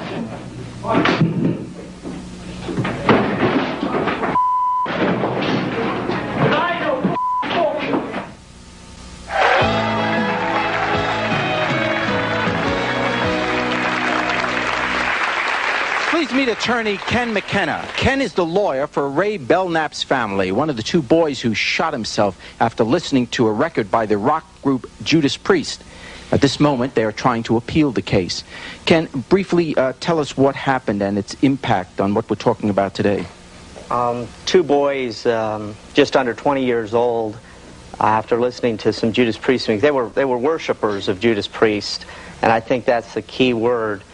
You get to the point where you don't just listen to the music, you don't just get entertained by it, but you believe it's a call to action. And the song is explicitly about killing yourself as a solution to teenage problems. It has subliminal content in it that commands people to do it. This was found to be the fact in the courtroom that the subliminals existed. And we believe the kids actually carried out this command based on kind of a combination of a desire to follow their leader, the band, and the subliminal effects on the subconscious. But that can go too far, though, can't it? I mean, at some point we got to say people are responsible for their own actions, and you can't blame what people do on a song. I agree totally. Totally. And I think my concern and my interest in being here today is not for the adults and the people who've had an opportunity to experience some life and to acquire what you just said, some logic, some responsibility for their own actions. But a lot of times we're dealing with very young, susceptible kids. Heavy metal band followers, typically, the majority of them are kids that come from disrupted families. Maybe they're not doing too good in school. Maybe they're experiencing drug and alcohol I think that's a cop-out attitude. And these kids are easily manipulated. That's so full of Is it? Rob Halford, let me tell you one thing about Judas Priest. I don't believe those kids would worship Judas Priest because Rob Halford is no leader, let me tell you. Would he be willing to kill himself? You have said on that very subject. That's right. I'm willing to kill myself. You plan to commit suicide on the stage. Right. But I tell you, and I'll tell you one thing too. But I'm not doing it for anybody here. I'm not doing it for me. That's great. And believe me, I might take and you save with a me. lot of us a lot of time. But I tell you what, when they announce it on the news, I'm going to do that. I'm going to do a dance in front of the TV. Jerry needs to come and tape. I can't even hear what he said. Well, I won't do it until I'm absolutely ready, and I'll make sure that a lot of people suffer before it happens. 80-year-old rock and roll guys. Let me tell you one thing about kids who do commit suicide. I'm at a professional wrestling? It's a cop-out. It's a cop-out, because let me tell you, maybe their parents, maybe they should have killed their parents, maybe they're in self-defense, because maybe their parents drove them to do that. Did you ever think of that? No. You said something about professional wrestling. As long as television, and no offense, your show is excellent, but as long as television showcases this kind of crap, then... That's your opinion. Well, no, it is my opinion, and if you want to do it, that's fine, but as long as television is, or whatever is going to showcase it, then people either have to... This is not a show. Listen to me, man. Real. This is how I am. This is how I dress on the street. Do you ever listen to people? I don't need to listen to somebody like you. I can tell I don't like you just by looking at you. Well, go ahead. Go crushed. I'm crushed. All I'm saying is, if you want to do it, that's fine. But you know, as long as we keep as long as we keep doing, as long as we keep giving him the press, then he's going to do it, and he's going to have his idiot followers doing it. No, you're the idiot. You're the idiot. Right. My followers are not idiots. We believe in real rock and roll. Yeah. You're the idiot, pal. Don't defame rock and roll by calling what you do rock and roll. It's a show you put on, but it's not rock and roll. It ain't a show. This is how I live. You see me on the street, I'm not going to be any different. This is not a costume. This is how I live. When I go home, I cut myself. It's an uplifting experience. Okay. Self-mutilation. What warning do you have? You're a father. What about your kids? What warning do you have for parents out there who, you know, the kids are going to see this. The kids, he is right about one thing. The kids know about him, okay? So it isn't like all of a sudden on television we're revealing something that kids don't know about. Kids know about him. What kind, and it's important that the parents get to see, which is why he's on the show. What do you say to other parents? Because we all have teenagers and they want to go and see rock concerts. We all did. You got to talk to them before they're teenagers. And there you go. My own experience, you know, I didn't know too much about all of this until I got involved in the case. And it sure opened my eyes in terms of how dangerous it is out there. The people that are teaching our children are not just in schoolrooms and churches and at home. These people are on stages, and they're in concerts, and they're on record albums. We're teaching them a hell of a lot more than you're teaching them in your schools. They are teaching them messages that we probably wouldn't agree with if we understood or knew what the message was. But let's draw a line here. Let's draw a line, because, you know, let's not all be too saintly here. The fact is, we all had parents that said, hey, you're not going to the Beatles concert. You see how they cut their hair? Man, that's so long. You're not going to be like that. That'll be the end of the world. And we're not going to show Elvis Presley dancing below the hips. Elvis Presley appears on Ed Sullivan, and you were not allowed to show the camera below his hips because an entire young generation would be corrupted by his gyrating hips while he sang.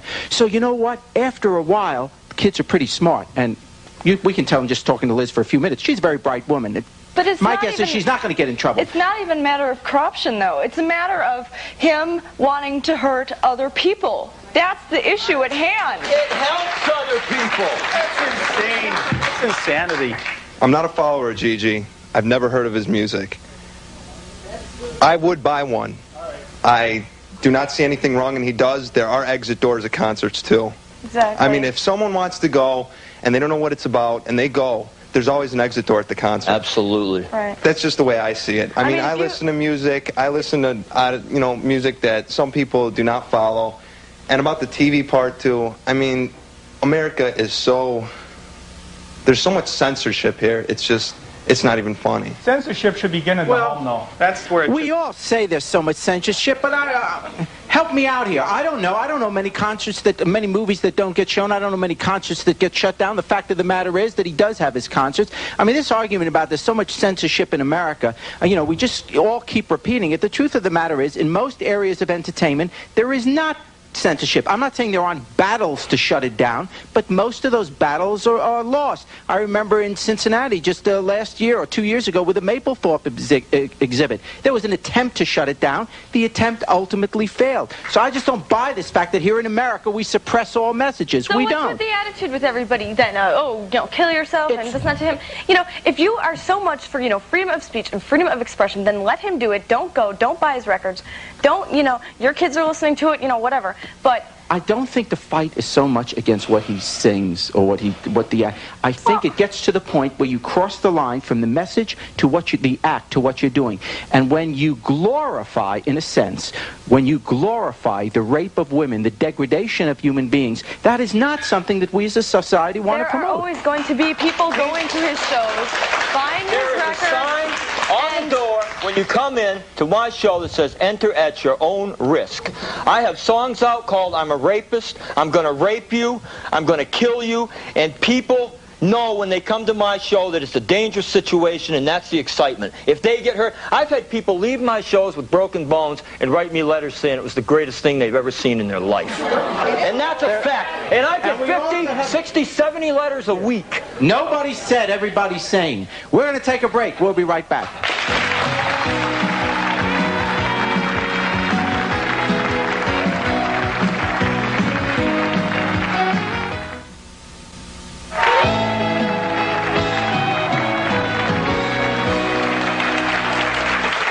Yes. To Liz's father, I feel that you should take authority and try and make your daughter stop saying that. That is your house. You're supposed to be in charge. Too late. And no, it's not too late. Yes. She's underage. Not you by can much. Stop it. The message should be for parents to start at age 10, 11, 12, or somewhere around there. I mean, I got a question for him. Don't be afraid as a parent to take some control and some charge. I was trying to be a buddy. And a friend, oh, sure, go do this, go do that. She was at my show when she was 13 years old. Where were you? I was believing her. I was believing her that she was doing something other than what she was doing. Well, then you were a fool. Yeah. You're Gigi, right. But I'm learning fast. I got something to say to you. You know, you say to each his own with your music. That's your business. But you talking about you hit people and you hurt people. And they like it. And they like it. You come and hit me, you will be out. I don't think so. I don't think so.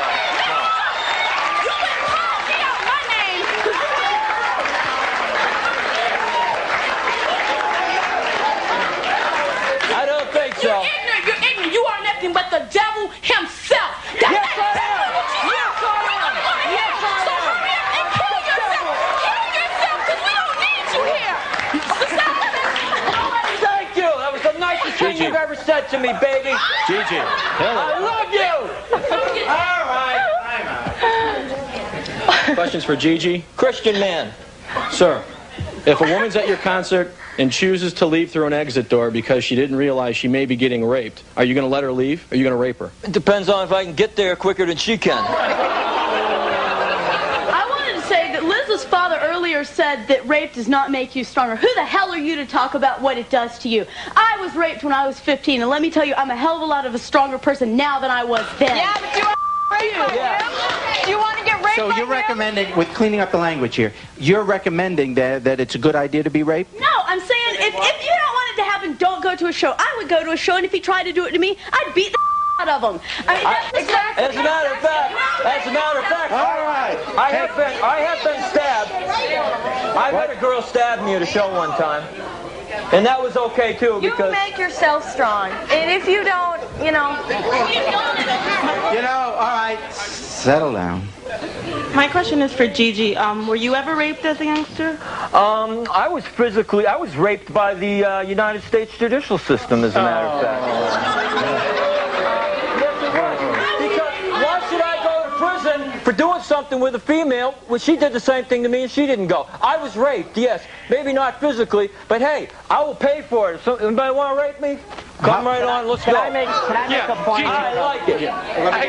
I got a quick one. Gigi, you've been arrested 52 times. Are these mainly assault charges or like public decency type things? It was indecent exposure, disorderly conduct, inciting a riot, endangering the lives of my audience, indecent to minors, assault and battery, felonious assault, attempted murder, and so on and so on and so on. So what you're saying is What I'm saying is that the law has no business to come into my show and tell me what I can and cannot do on that stage when people are paid to see it.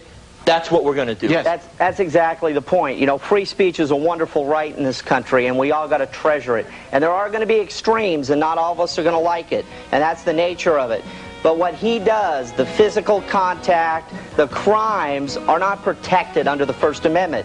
You can't go in a bank and rob it and sing, "I've been working on a railroad," and say, "I'm not a bank robber." You can if you don't get We'll be back in a moment.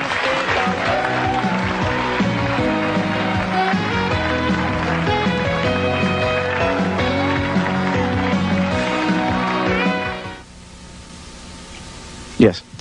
I'd like to know, do you think you're a human being? I'm a human animal. Well, how can you? It seems like you have it seems like you have no compassion for your fellow man. How can you do things that are so inhuman to people? I don't believe in compassion. I don't believe in relationships. They weaken you. They make you vulnerable. I put everything that I obtained back into number one. I'd like to know if they use drugs very heavily. Oh, well, it's not in this. You don't have to necessarily use drugs to be an ally in the G.G. Allin Army, but it's okay if you do. Yeah, I'd like to know, is this strictly just at your concerts that you do this, or would you do this to someone out on the street? It bleeds out. I mean, it's really a therapeutic thing for me on stage because I keep so much built up inside. But if I go for long periods of time where I don't do shows, then yeah, a lot of it will come out of me in an everyday situation, and it won't be a pleasant sight for somebody to be around. What would you have been if you had not been a performer? I could have possibly been a serial killer or a mass murderer. Let's try and keep his concert career going, gang. What I would like to say is that she was 13 years old when she went to this concert. I like to see children get protected from animals like that guy. I chose to go there. I mean, he chose to go. Let you have that choice. I connived my way to go or whatever, you know, and I got into the show by myself and went there and saw it, stayed for the whole thing, and left with the satisfaction of doing it. I chose. Nobody said, "Oh, this is cool, do it." You know, I have a mind of my own. I always have. And there's an important point there. The people who allow him to perform in these clubs, these are commercial establishments, and they're the ones that are going to be subject to the civil liability when somebody gets hurt. So popularizing him by letting him perform at your commercial establishment, you should be on notice that you're going to get sued by a gentleman like this who is going to sue you for the damage caused to his daughter. And I don't care about your stupid at-risk They sign waivers when they come into the show. That waiver isn't worth the paper it's written on it. Either. You ain't worth nothing. Because nobody cares about your opinion to come to my show. I'll pay for you in a courtroom and the establishments that you perform in, and they'll care. Well, we'll see, won't we? I can't hear her. Excuse me. What state are you in? You won't be here in a year. What state are you in? We're in Illinois right now. Hold on. What state is he in? I'd like to say that. That's the problem. You don't know what state we're in. Let me hear. What state is he in? Because I'd like I'm to say going on that tour I've and been I'll a be fan there. of G.G. Allin's for a long, long time, and he's totally popular, and it's like there's a need for it. I mean, Well, tell me what the need is, and I'm not being smart here. Tell me, what do you think the need is? there's a need for, just like there's a need for prostitutes and S&M clubs Honey, and I feel sorry for bars. you. No, don't feel sorry for me. No, I feel sorry for you. You have such low self-respect. Yeah, I have low self-esteem. Yeah, absolutely not. No, I mean, what about the archbishops and all these priests getting arrested for being a pedophile and all this stuff? And I mean, I think one of the biggest fans of G.G. Allin's would probably be Harold Washington, and who's the President Hoover. I mean, all those people were just like the same thing. Is there? What? I don't know. Hoover hasn't been mentioned in a long time. I'll admit that. We're going to take a break. We'll be right back.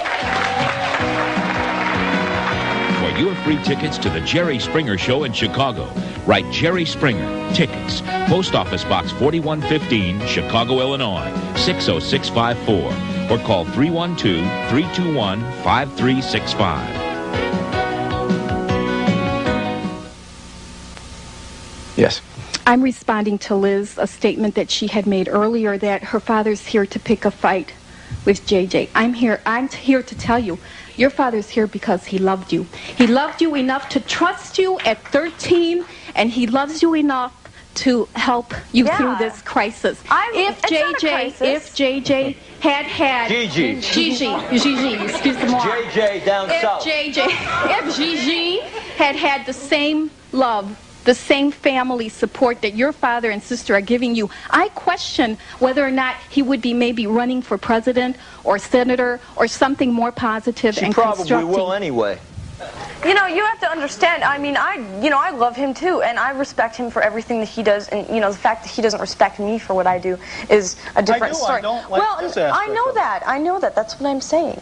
And, you know, I'm in no way corrupt for the rest of my life. I'm not anything, and, you know, I'm an educated person. I know a lot of things, You don't have respect for yourself. Yes, in order I to have do a have man to respect degrade for myself. You, okay? You don't have respect for degrade me, yourself. okay? No, that's not If he degrading. takes it in a different way, then maybe you can. That's disrespectful. Listen, I listen to it. You don't. I know but what you don't it's believe about. that he would do it until it's done to you. You would not feel the same way that you do I now. have more respect Life for myself is than half the people in this disrespectful. room. You still got to live it. I'm Life not is going to let him take disrespectful. any respect away from me. So you telling me it's okay if I just raped you, or do it just have to be him?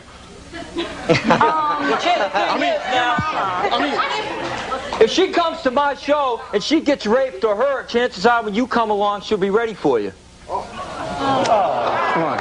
I'm doing her a favor. I'm doing her a favor. I wish you'd go to jail. I think you need to go to jail. I have a question for Liz. It's obvious an ignorant attitude. It's obvious that you worship this man. I was wondering, what would you do, or how would you feel if this man raped you, pulled your hair, dragged you on the stage while you were attending one of his concerts? First of all, I wouldn't say I worship him because I, you know, have a mind of my own and I'm not a blind follower of anything. But if he tried to rape me, well, I'd probably beat his or something. I don't know. Yeah. Well, what if you didn't? Hey, well, I'm just saying. It'd be a hell of a I don't fight. want it from him. And What if that would happen to you? You know, let me close. I want to ask one question here. Yeah, and I guess most of us are intrigued with Liz. The people watching who have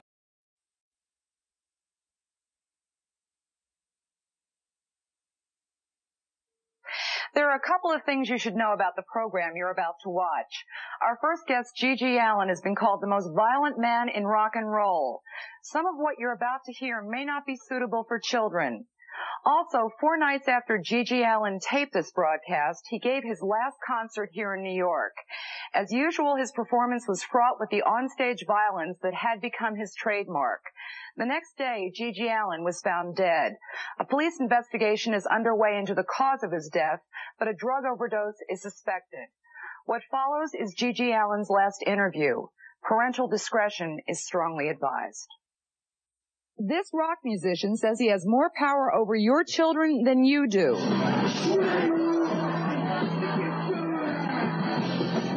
have such a fierce, intense fire burning inside of me. It just was so much that just wants to explode. GG Allin brags he's on his way to becoming the leader, the messiah for America's youth. He already claims to have 1 million followers. Wherever he goes, he plays to sell out crowds. And this is what they see. Concerts filled with violence, bloodshed, and sexual assault. GG Allin wants to lead America's young people in a bloody revolution to take over the country. And he says nothing can be done to stop him. Why is that, GG? Nobody will stop me because I am the true underground messiah. When you come to my show, you're going to a war.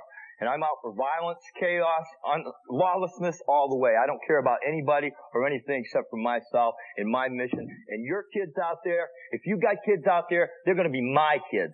I'm going to own those kids. They're going to do anything that I say. And why is that? Why do they do anything you say? Because I'm the king, and they can identify with me because the real true nonconformist children in this country are sick and tired of their parents, their schools, their people force-feeding them what to do. I am the answer. When they listen to my lyrics and they listen to my songs, they're listening to the way that it really should be, and you know that, and I know that, so don't brain, because your kids are my kids. All right, I don't mean any disrespect here. I had never heard of you before we were going to do this show, okay? And I did a lot of reading about you, all right?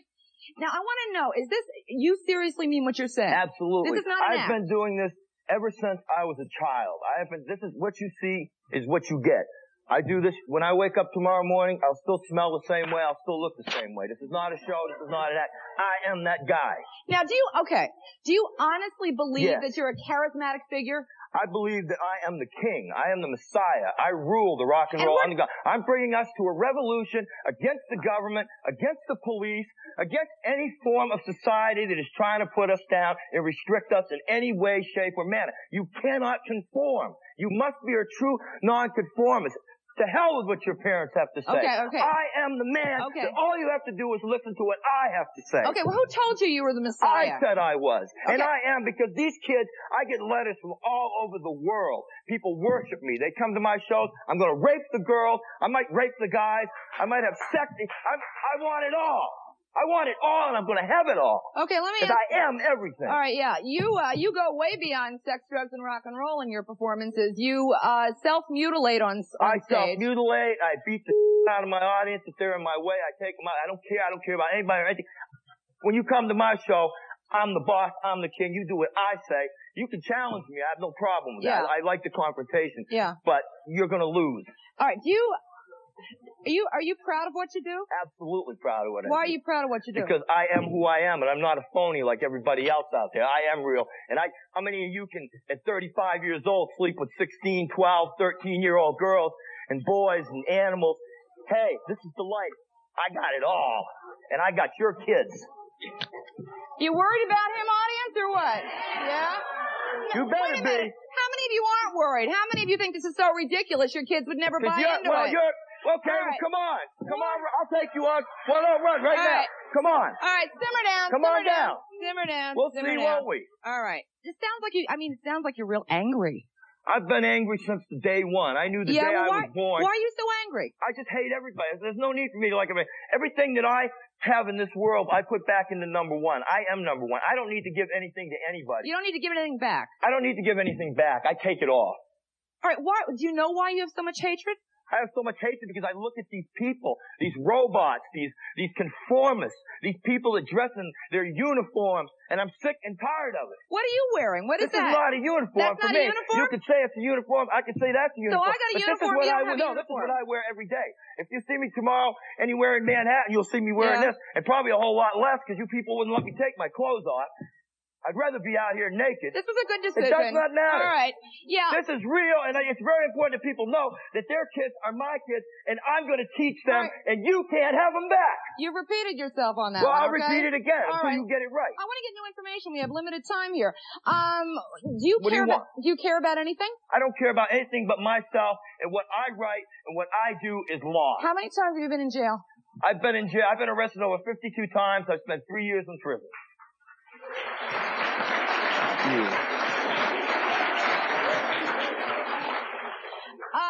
what's your ultimate idea of a performance, of a fantasy performance? It's not a fantasy performance, Jane. Come on, everything I do is real. It comes out of my head. Well, what's your... I live this life every day. When I'm on stage, it's my therapy. It's not a performance. It's a ritual. And the ultimate performance would be when I have reached my peak, and I'm not there yet. So don't you all clap when I say this. I'll commit suicide, but I'll take your kids with me. What does that mean? You'll take our kids with you? Whatever I just said, I'll take them with me. Well, what's it mean? Doesn't make any sense. I'll kill them too, if I have to. Or they may kill themselves. When you reach your peak, it's time to die. And when do you think your peak's going to be? Whenever the battle is over, whenever you have lost the power to fight.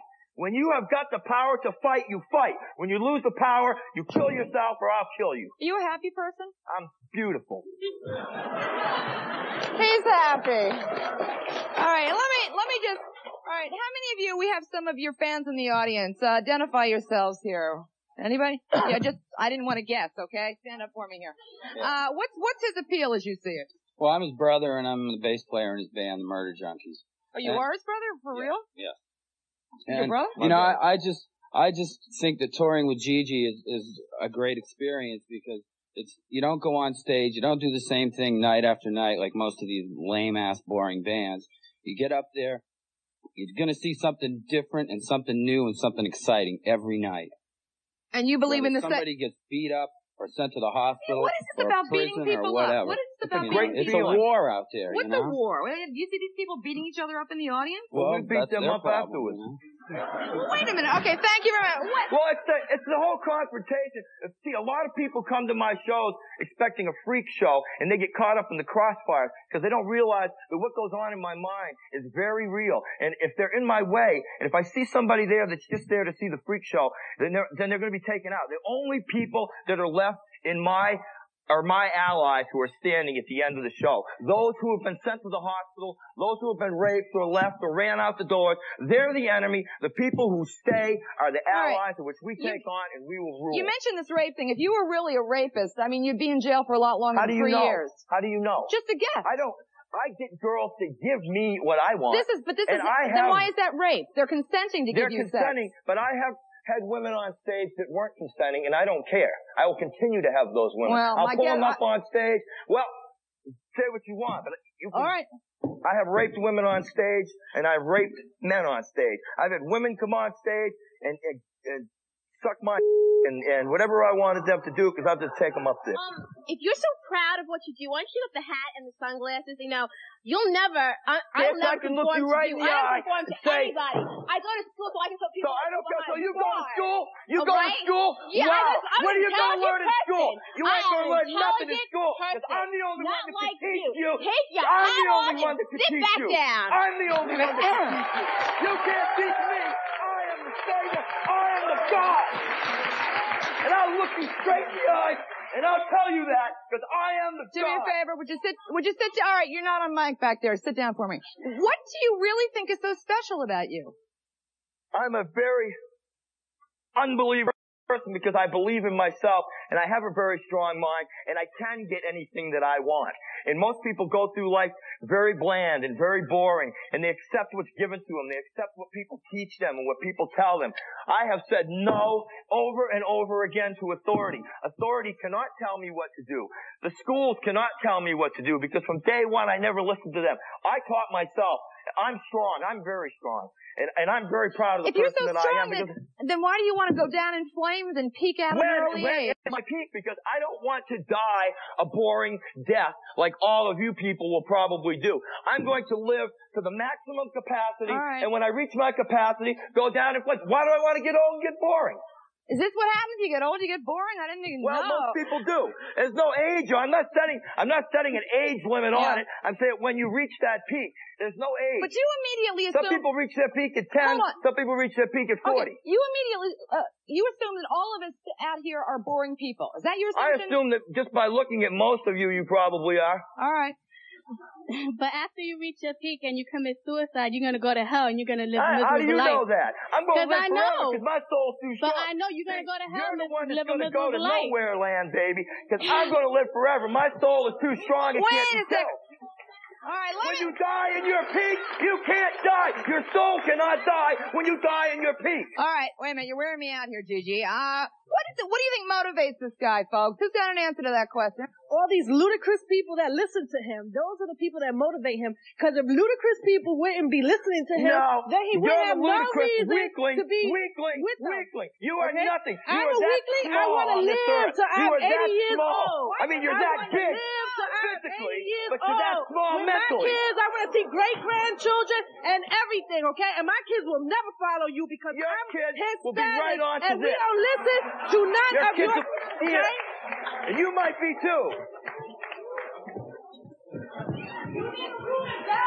Come on. You're not on microphone. Yeah, okay.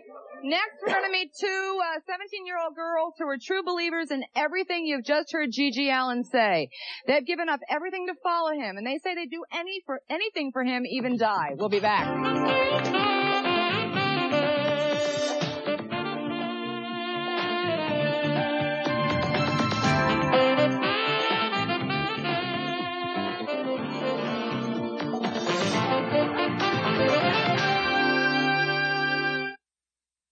Quote you as to whether Gigi Allin says he really intends to go through this suicide plan remains to be seen. What remains to be seen? Rock musician Gigi Allin sees himself as a savior for America's young people. He says he's training them to carry out a revolution based on destruction and violence. Joining us now are two of his devout followers. Wendy and Liz are both 17, and they say they'd do anything for Gigi Allin. Really? Anything? Yes, I will do anything for Gigi Allin. I will die for him. I will do anything for him. He is my God. He is my daddy, and I will do it all for him. He's your daddy? What's that mean? He is my daddy. He is I've adopted her. When she came out and followed me on the road, I told her, I showed her more things than her daddy could ever show her. He is my daddy. And on Father's Day, what did we do, daughter? On Father's Day, my daddy gave me the great gift of letting me watch him masturbate, and I got in his mouth, and it was the greatest father-daughter experience I've ever had in my life.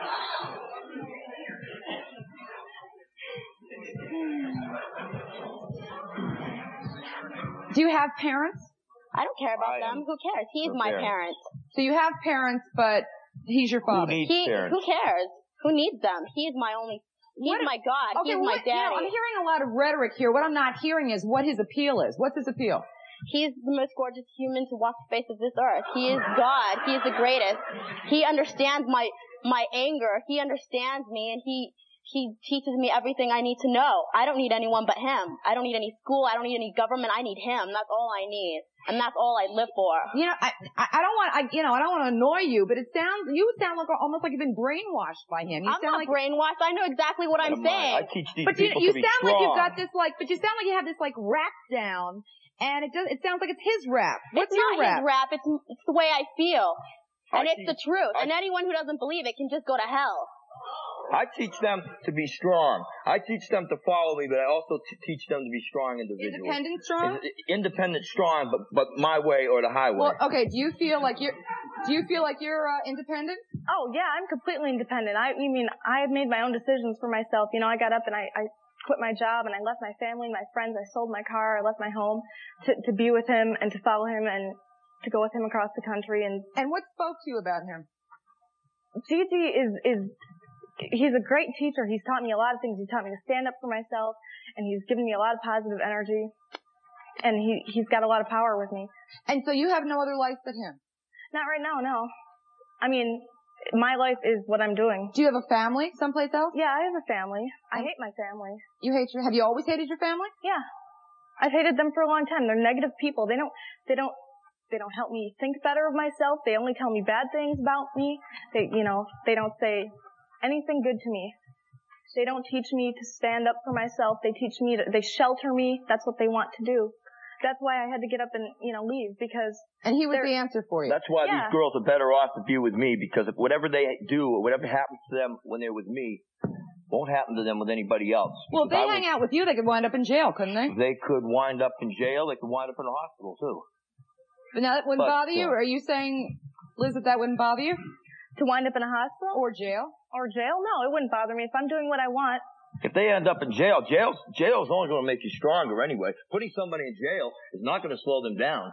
I've been in jail many, many times, as you well know. Every time they put me in jail, every time I come out that much stronger, because all I have to do is sit in there and reload the gun and plot for the next target that I will come in front of, because it makes me much more violent when I go back. What do you think's going to happen to your life?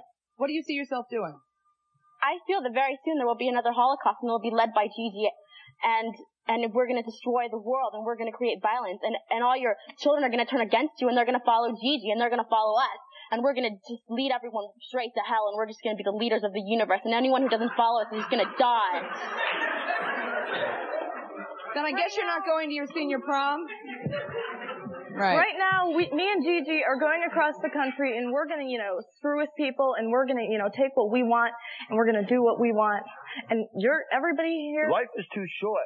Yeah. To wait for things to happen. You can take them. You can get whatever you want. You bring up a good point. There's so much misery in the world already. Why would you sex This is not misery to us. This is what we want to do. We're taking what we want to do. Beating you people always dream about what you want. I'm doing what I want. I'm having sex with these girls. This is, that's fine. I can get what I want. I can have what I want because I can take it.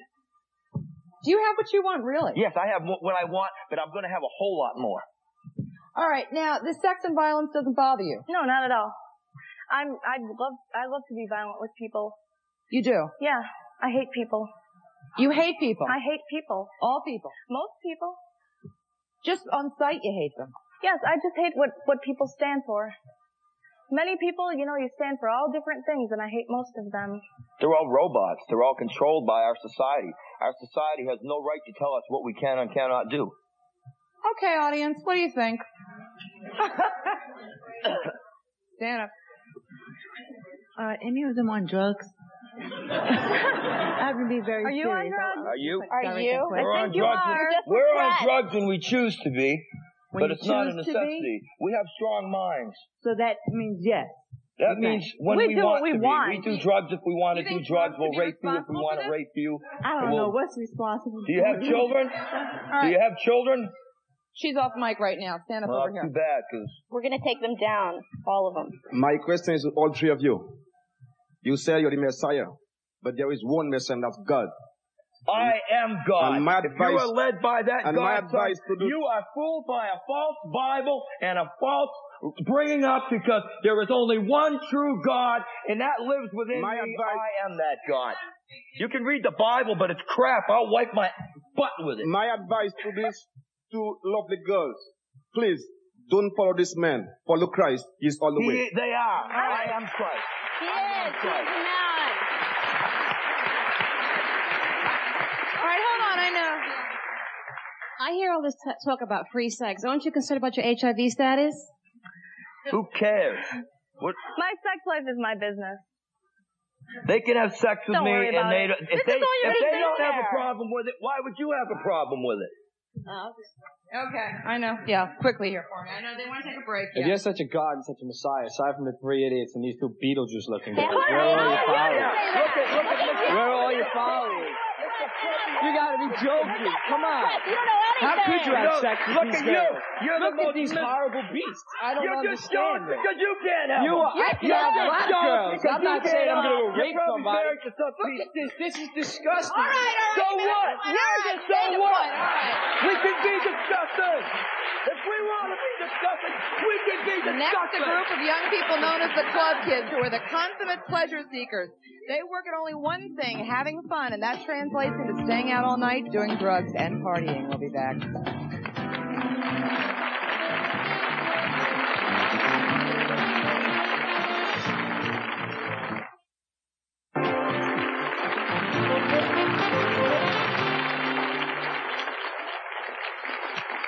We've been talking with rock musician Gigi Allin, who says he's the self-proclaimed Messiah of America's youth.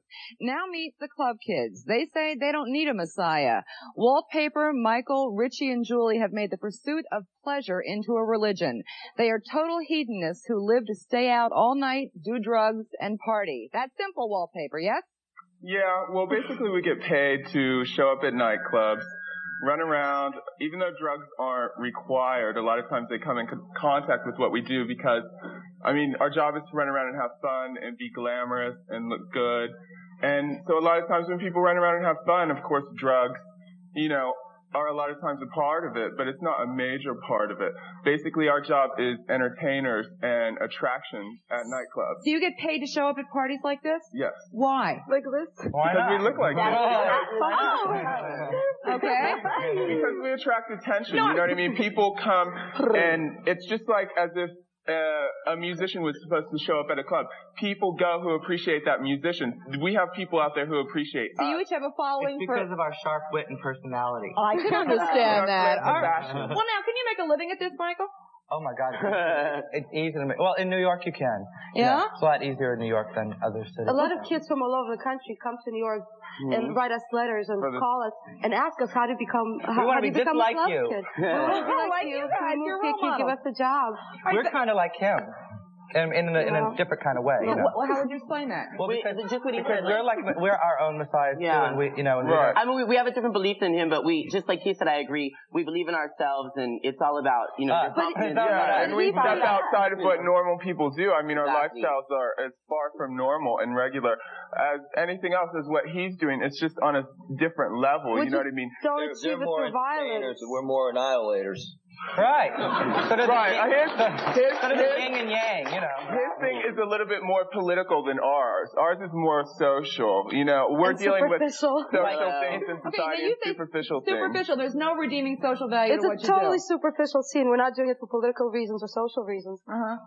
You know, the club kids are there to have fun. We're like an invitation to everybody. It's like you can choose to look at it one way, like to the negative, but it's more the positive. It's like it's a dress-up party and everybody's invited. Okay, now, do you see yourself as doing this like, you know, 30 years from now? Oh, God, yeah. I mean, we can get better, you know, and in more demand, you know what I mean? Because we establish ourselves more with the things that we do, with our outfits, with our looks, and that's why we get paid to do what we do. I mean, there's a lot of other people that go to nightclubs and dress up, but not necessarily all of them get paid. You have to reach a certain level. So you're saying you can make a living at this? You file we do.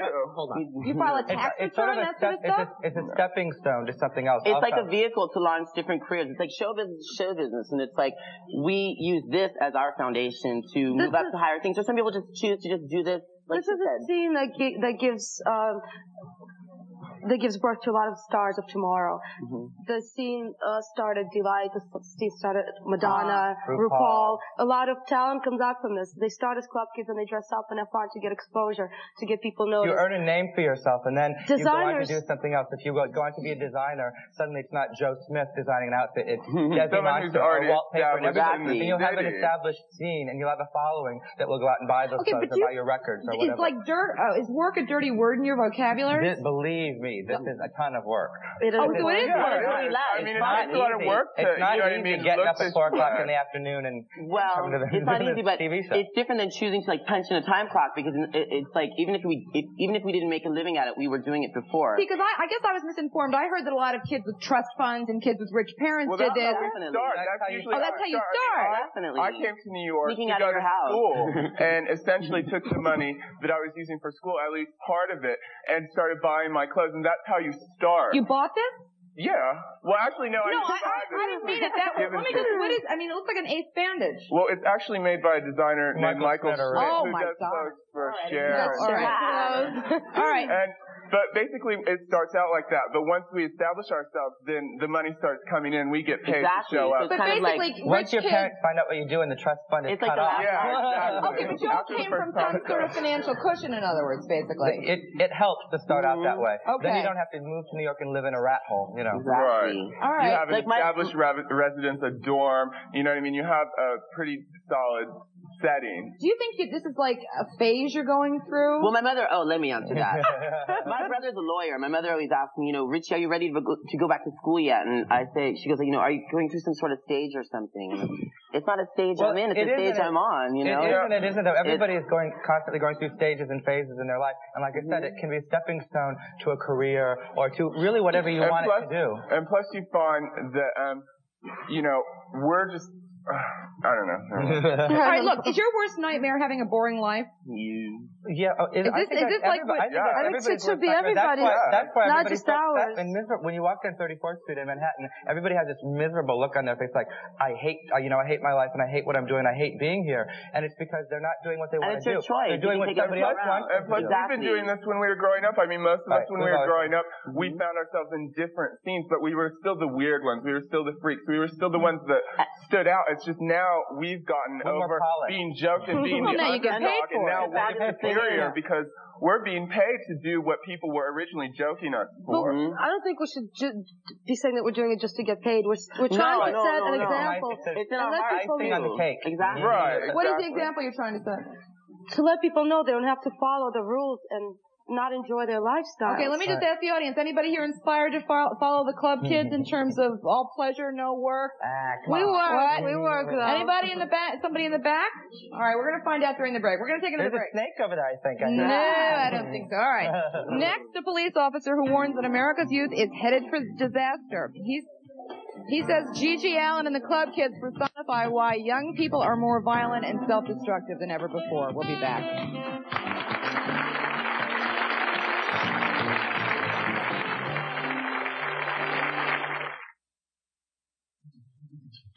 If your spouse has unrealistic or unusual sexual expectations and it's ruining your marriage, please call 1-800-370-2712.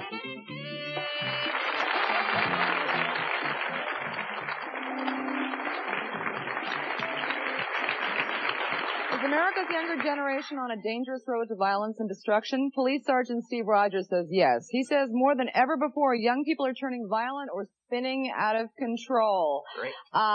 Is this I don't know, is this an example of what you're talking about? Well, to begin with, Jane, David Koresh, resurrected here, said that he's real. The fact of the matter is he is real. He's a real sick animal who belongs in... Yeah, well, you look for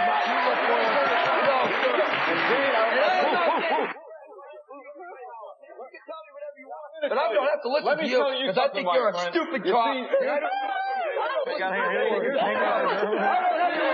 right, yeah, you know what? Yeah, let me just go ahead. You need to get a job on Dragnet or something. These individuals...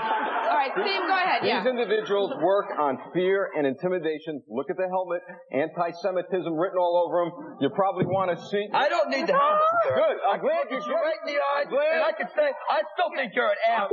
Glad you just showed me you have no brains. I got more brains in my head than you'll ever have in 10 heads. Your name is Gigi. You ought to change your name to faggot. You ought to change your name to no brains, no nuts, no balls. All right, come here. All right, this is not going anywhere. If he's going to say you talk, then I'm going to say okay, can I just say something? Like Bozo. Just a second. Let me just say something here. You talk for the whole first segment, over 10 minutes. Well, just give him a shot. Tell me what to say. All right, he's not telling you what to say. Well, he's not going to insult my intelligence. You ought to change your initials to ASS because that's the way you're acting. You ought to change yours to fucking All right, Steve. Change your initials to The next time you spit at me, what are you going to do? You're going to have a real problem. Gonna take a break. We'll be back.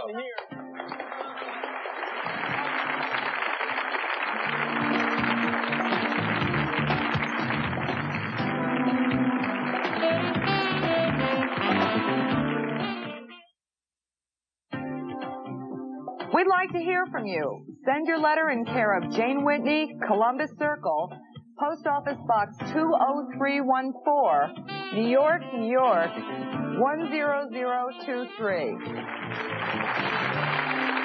Back talking with rock musician Gigi Allin, the club kids, Sergeant Steve Rogers. You had something you wanted to say? I just have a comment to make and a question. With the club kids, I could deal with them because I live in the clubs. Limelight, Roseland, okay? So I know what type of crowd they are. But it's those two young girls, I can't understand how they can allow themselves to be brainwashed by... They're not brainwashed. Wait, let me finish what I'm going to say. What's going to happen to you when your so-called Messiah disappears? We're going with him. You're going with him? This is sick. Okay, I know. You don't get it. I understand. Steve, you didn't really talk about, I mean, she says the club kid, she can deal with the club kid. She does the club scene. I mean, do you have a problem with the way they live? Well, anyone, if in fact they are involved with drugs, drug abuse, I don't condone that. I think that's wrong. I think it's again ruining the moral fiber of our country. What we have here, and I think this is important to address, is a chilling wind sweeping across this nation, whereas these individuals are trying to capture the hearts and minds of young people. This to me, no, that's what you're trying to do. This to me is a complete waste. And everyone is trying to control the minds of young people. One of the problems you should be able to take drugs. One of the problems we have. Dress the way they want, do what they want to. Who are you to say? I happen to be a police officer. Well, I don't care who you belong in prison. You have a problem. I don't have a problem. You belong in prison. You are in prison. Let me tell you something. You are in prison in your own mind because you can't live the way you want to condemn everybody else for the way they live. This guy, ladies and gentlemen, is the epitome of why this country is going down the we're going up. We're going up. You're going There's something else, Jane, that he said. He said that he's not afraid of anyone. I'm not afraid of you. I'm not afraid of you. I challenge him right now to what? Go to Harlem. I go to Harlem. To walk the streets. Let's go. And I would.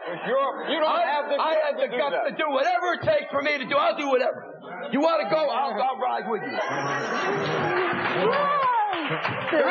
Show. You ain't got the balls to come to one of my shows either. Why don't you come in to one of my shows? You're a fake cop. You're a wannabe cop. I am? I'll tell you what. Yeah, I'm not leaving Jersey. I don't care. Well, that's your problem. All right, listen.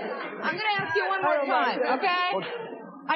I know. Nobody gets hurt. Just trust me on that, all right? You want to say something down here? Let's talk about I have an opinion. I think that the club kids and G.G. Allin, I'd rather have my kids follow original thought like that than grow up to be like this cop right here. I agree with that. And wearing a tasteless suit.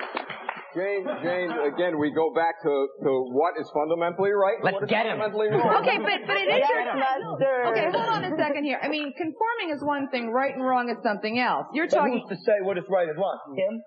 Well, I mean, most people, the majority of people would probably say that beating up on other people and slashing your head with a razor. Beating up on people, raping people, et cetera, is wrong. I don't know it's right in that. It's wrong. It's right. What, Michael? We have a little pill that this man could take that would change his whole attitude on life. Yes. Give it to him. Give him an overdose. I only have 2 left. Now you're like, why isn't he busted? Why is he open about this? Well, obviously, he's taking so many pills, his brains are fried. No, this is a tranquilizer. I'm leaving.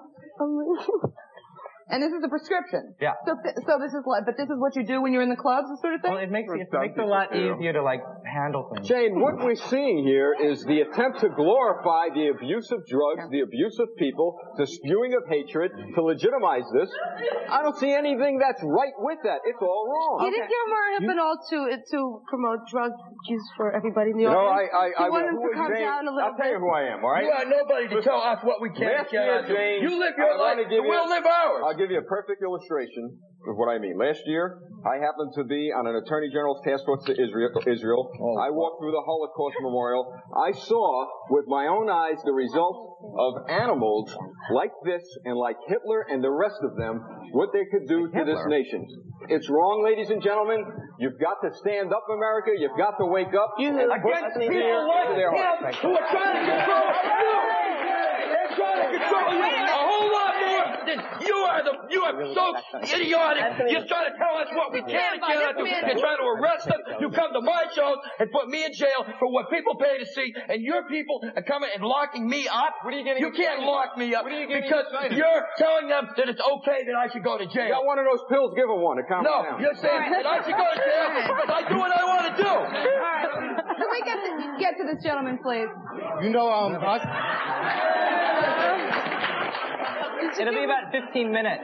It'll take him about 15 minutes and watch it. You know, I serve this country, and I'm gonna tell you now, if I serve this country for people like you, I feel sad. This country's in sad shape. Yeah, both for people like you. Y'all are sad. We agree. Are you from the South? Okay, Richie, what? The thing is, I'm sorry. He must be from the South because he keeps saying y'all. Wait, the thing is, what I don't understand is, we are young and we're creating ourselves, and it's like not every single person on this panel has the same idea in mind. I know for myself, Julie and I, we are creative people and we express ourselves the way we want to. We use the clubs as a vehicle, but I'm not saying that I'm the cause for what the world is like going down in We also hell. preach individuality, but not through violence. You know, people get stopped when they hear about the drug part. I mean, that stops a lot of people. But what I want to say, but it gets a lot of other people going. Wait, but what I want to say is not every young person in a club and Jane, they preach individuality. He preaches a sick ability to. And there's a lot of us out there that enjoy that. Because well, not everybody I think the majority of Americans believe. I don't believe that at all. I think that they're sick because they're. Okay, another break. We'll be back. We'll be back with the audience. Okay.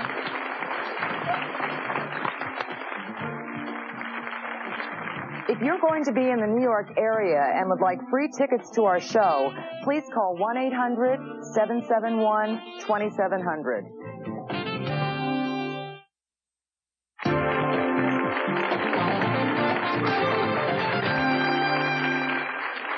Back now, you had something you wanted to ask. Go ahead. Yeah, I'd just like to ask the gentleman in the middle, have you ever been in any of the wars, Vietnam maybe?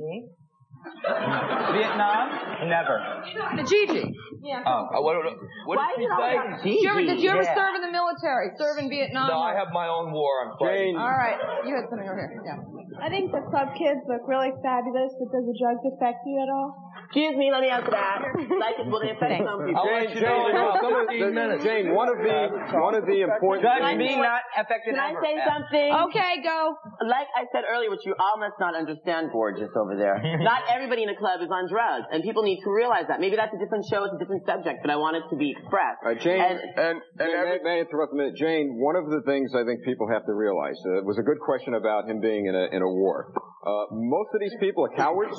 They won't do what they do alone. You did what I did what for they are doing. Yeah. Did you notice one of these young ladies mentioned something like cleansing or Holocaust? What I'm driving at is this. We have a serious problem in this country where individuals like this are being almost martyred because of their acts of hatred and anger. I think we've got to say no to hate, like we have said no to drugs. No, because you have to hate. You have to hate to get something done. You've got to do something about it, not talk about it. You've got to take action. We all people like you. You're doing something. Yeah, but you put us in jail for what we believe in. You're both right. I believe in what I want to do. I'm going to do it.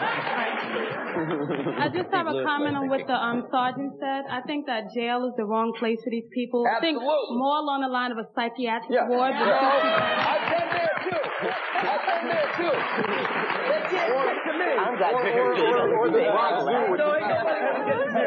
you look like you just came from the zoo. 38% increase in hate-motivated violence, and we could correlate that directly with it's like this. No, that's not true. I just like to say I'm a club kid. I go out. I do what I want to do. I have my fun. I look nothing like that guy. These guys have their fun. They're not out raping people, hurting people, and doing stuff like that. And I'm thankful they don't look like that guy. And that guy should be in jail. No. Well, because I don't get rich off it, and I don't entertain. Then when I go to jail, you shouldn't. Well, I do. I just like to say. The root of all ego. I just like to say. Guys, girls, animals, I don't care. That's something to be proud of. But overweight. I can do whatever kind of sex I want, and I'm getting it. Stand by. You're probably married to some old. We're going to take another break. We're going to be back. We'll be back.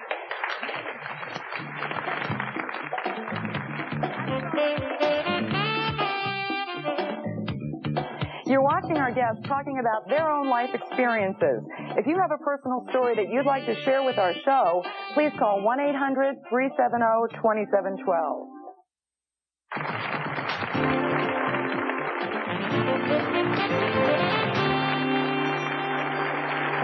Back now, you with something you want. That's something I want to say. I just want to say that I think that all these people sort of in some way need some type of attention. That's the key. That's something that we failed to mention. You know, maybe they haven't gotten the attention when they were growing up. Now all of a sudden they want all this attention. This is their way of saying, I need help. I want people to see me. I want people to understand me. Help me pay my rent. Why are you so sure about that? Why couldn't it just be about nonconformism? I agree with you in a little way. It's just not. If you listen to some of the stories, it just sounds like there was something that was missing, and so now this is their chance. They're crying out. They want help. But you know, ma'am, we could use that as an excuse. What I have to my right, I'm really concerned about. We're seeing the beginning stages of a Waco, Texas. I mean, this. Okay, wait a minute. Hear his point right here. What he's talking about is another day. How many of you agree with him? We're not. Yeah? Jane, we're not looking at a freak. I mean, this guy, he's not a freak. He knows what he's doing. He's carefully calculating what he's doing, and he has to be stopped. It's as simple Jane, you're right. He has a point.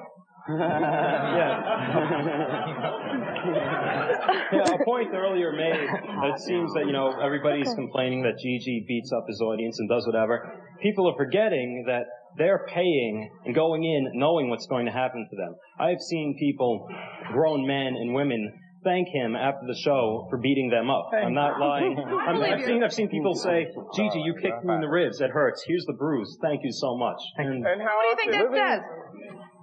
You get paid for that too. It's what they want to do. If they want to pay to get beat up, that's fine with me. I have no problem with it. You want to get beat up? Not very often. A police officer can beat up somebody, but I can't do it. I think the cop is scarier because at least he fights alone. A police officer brings about a gang.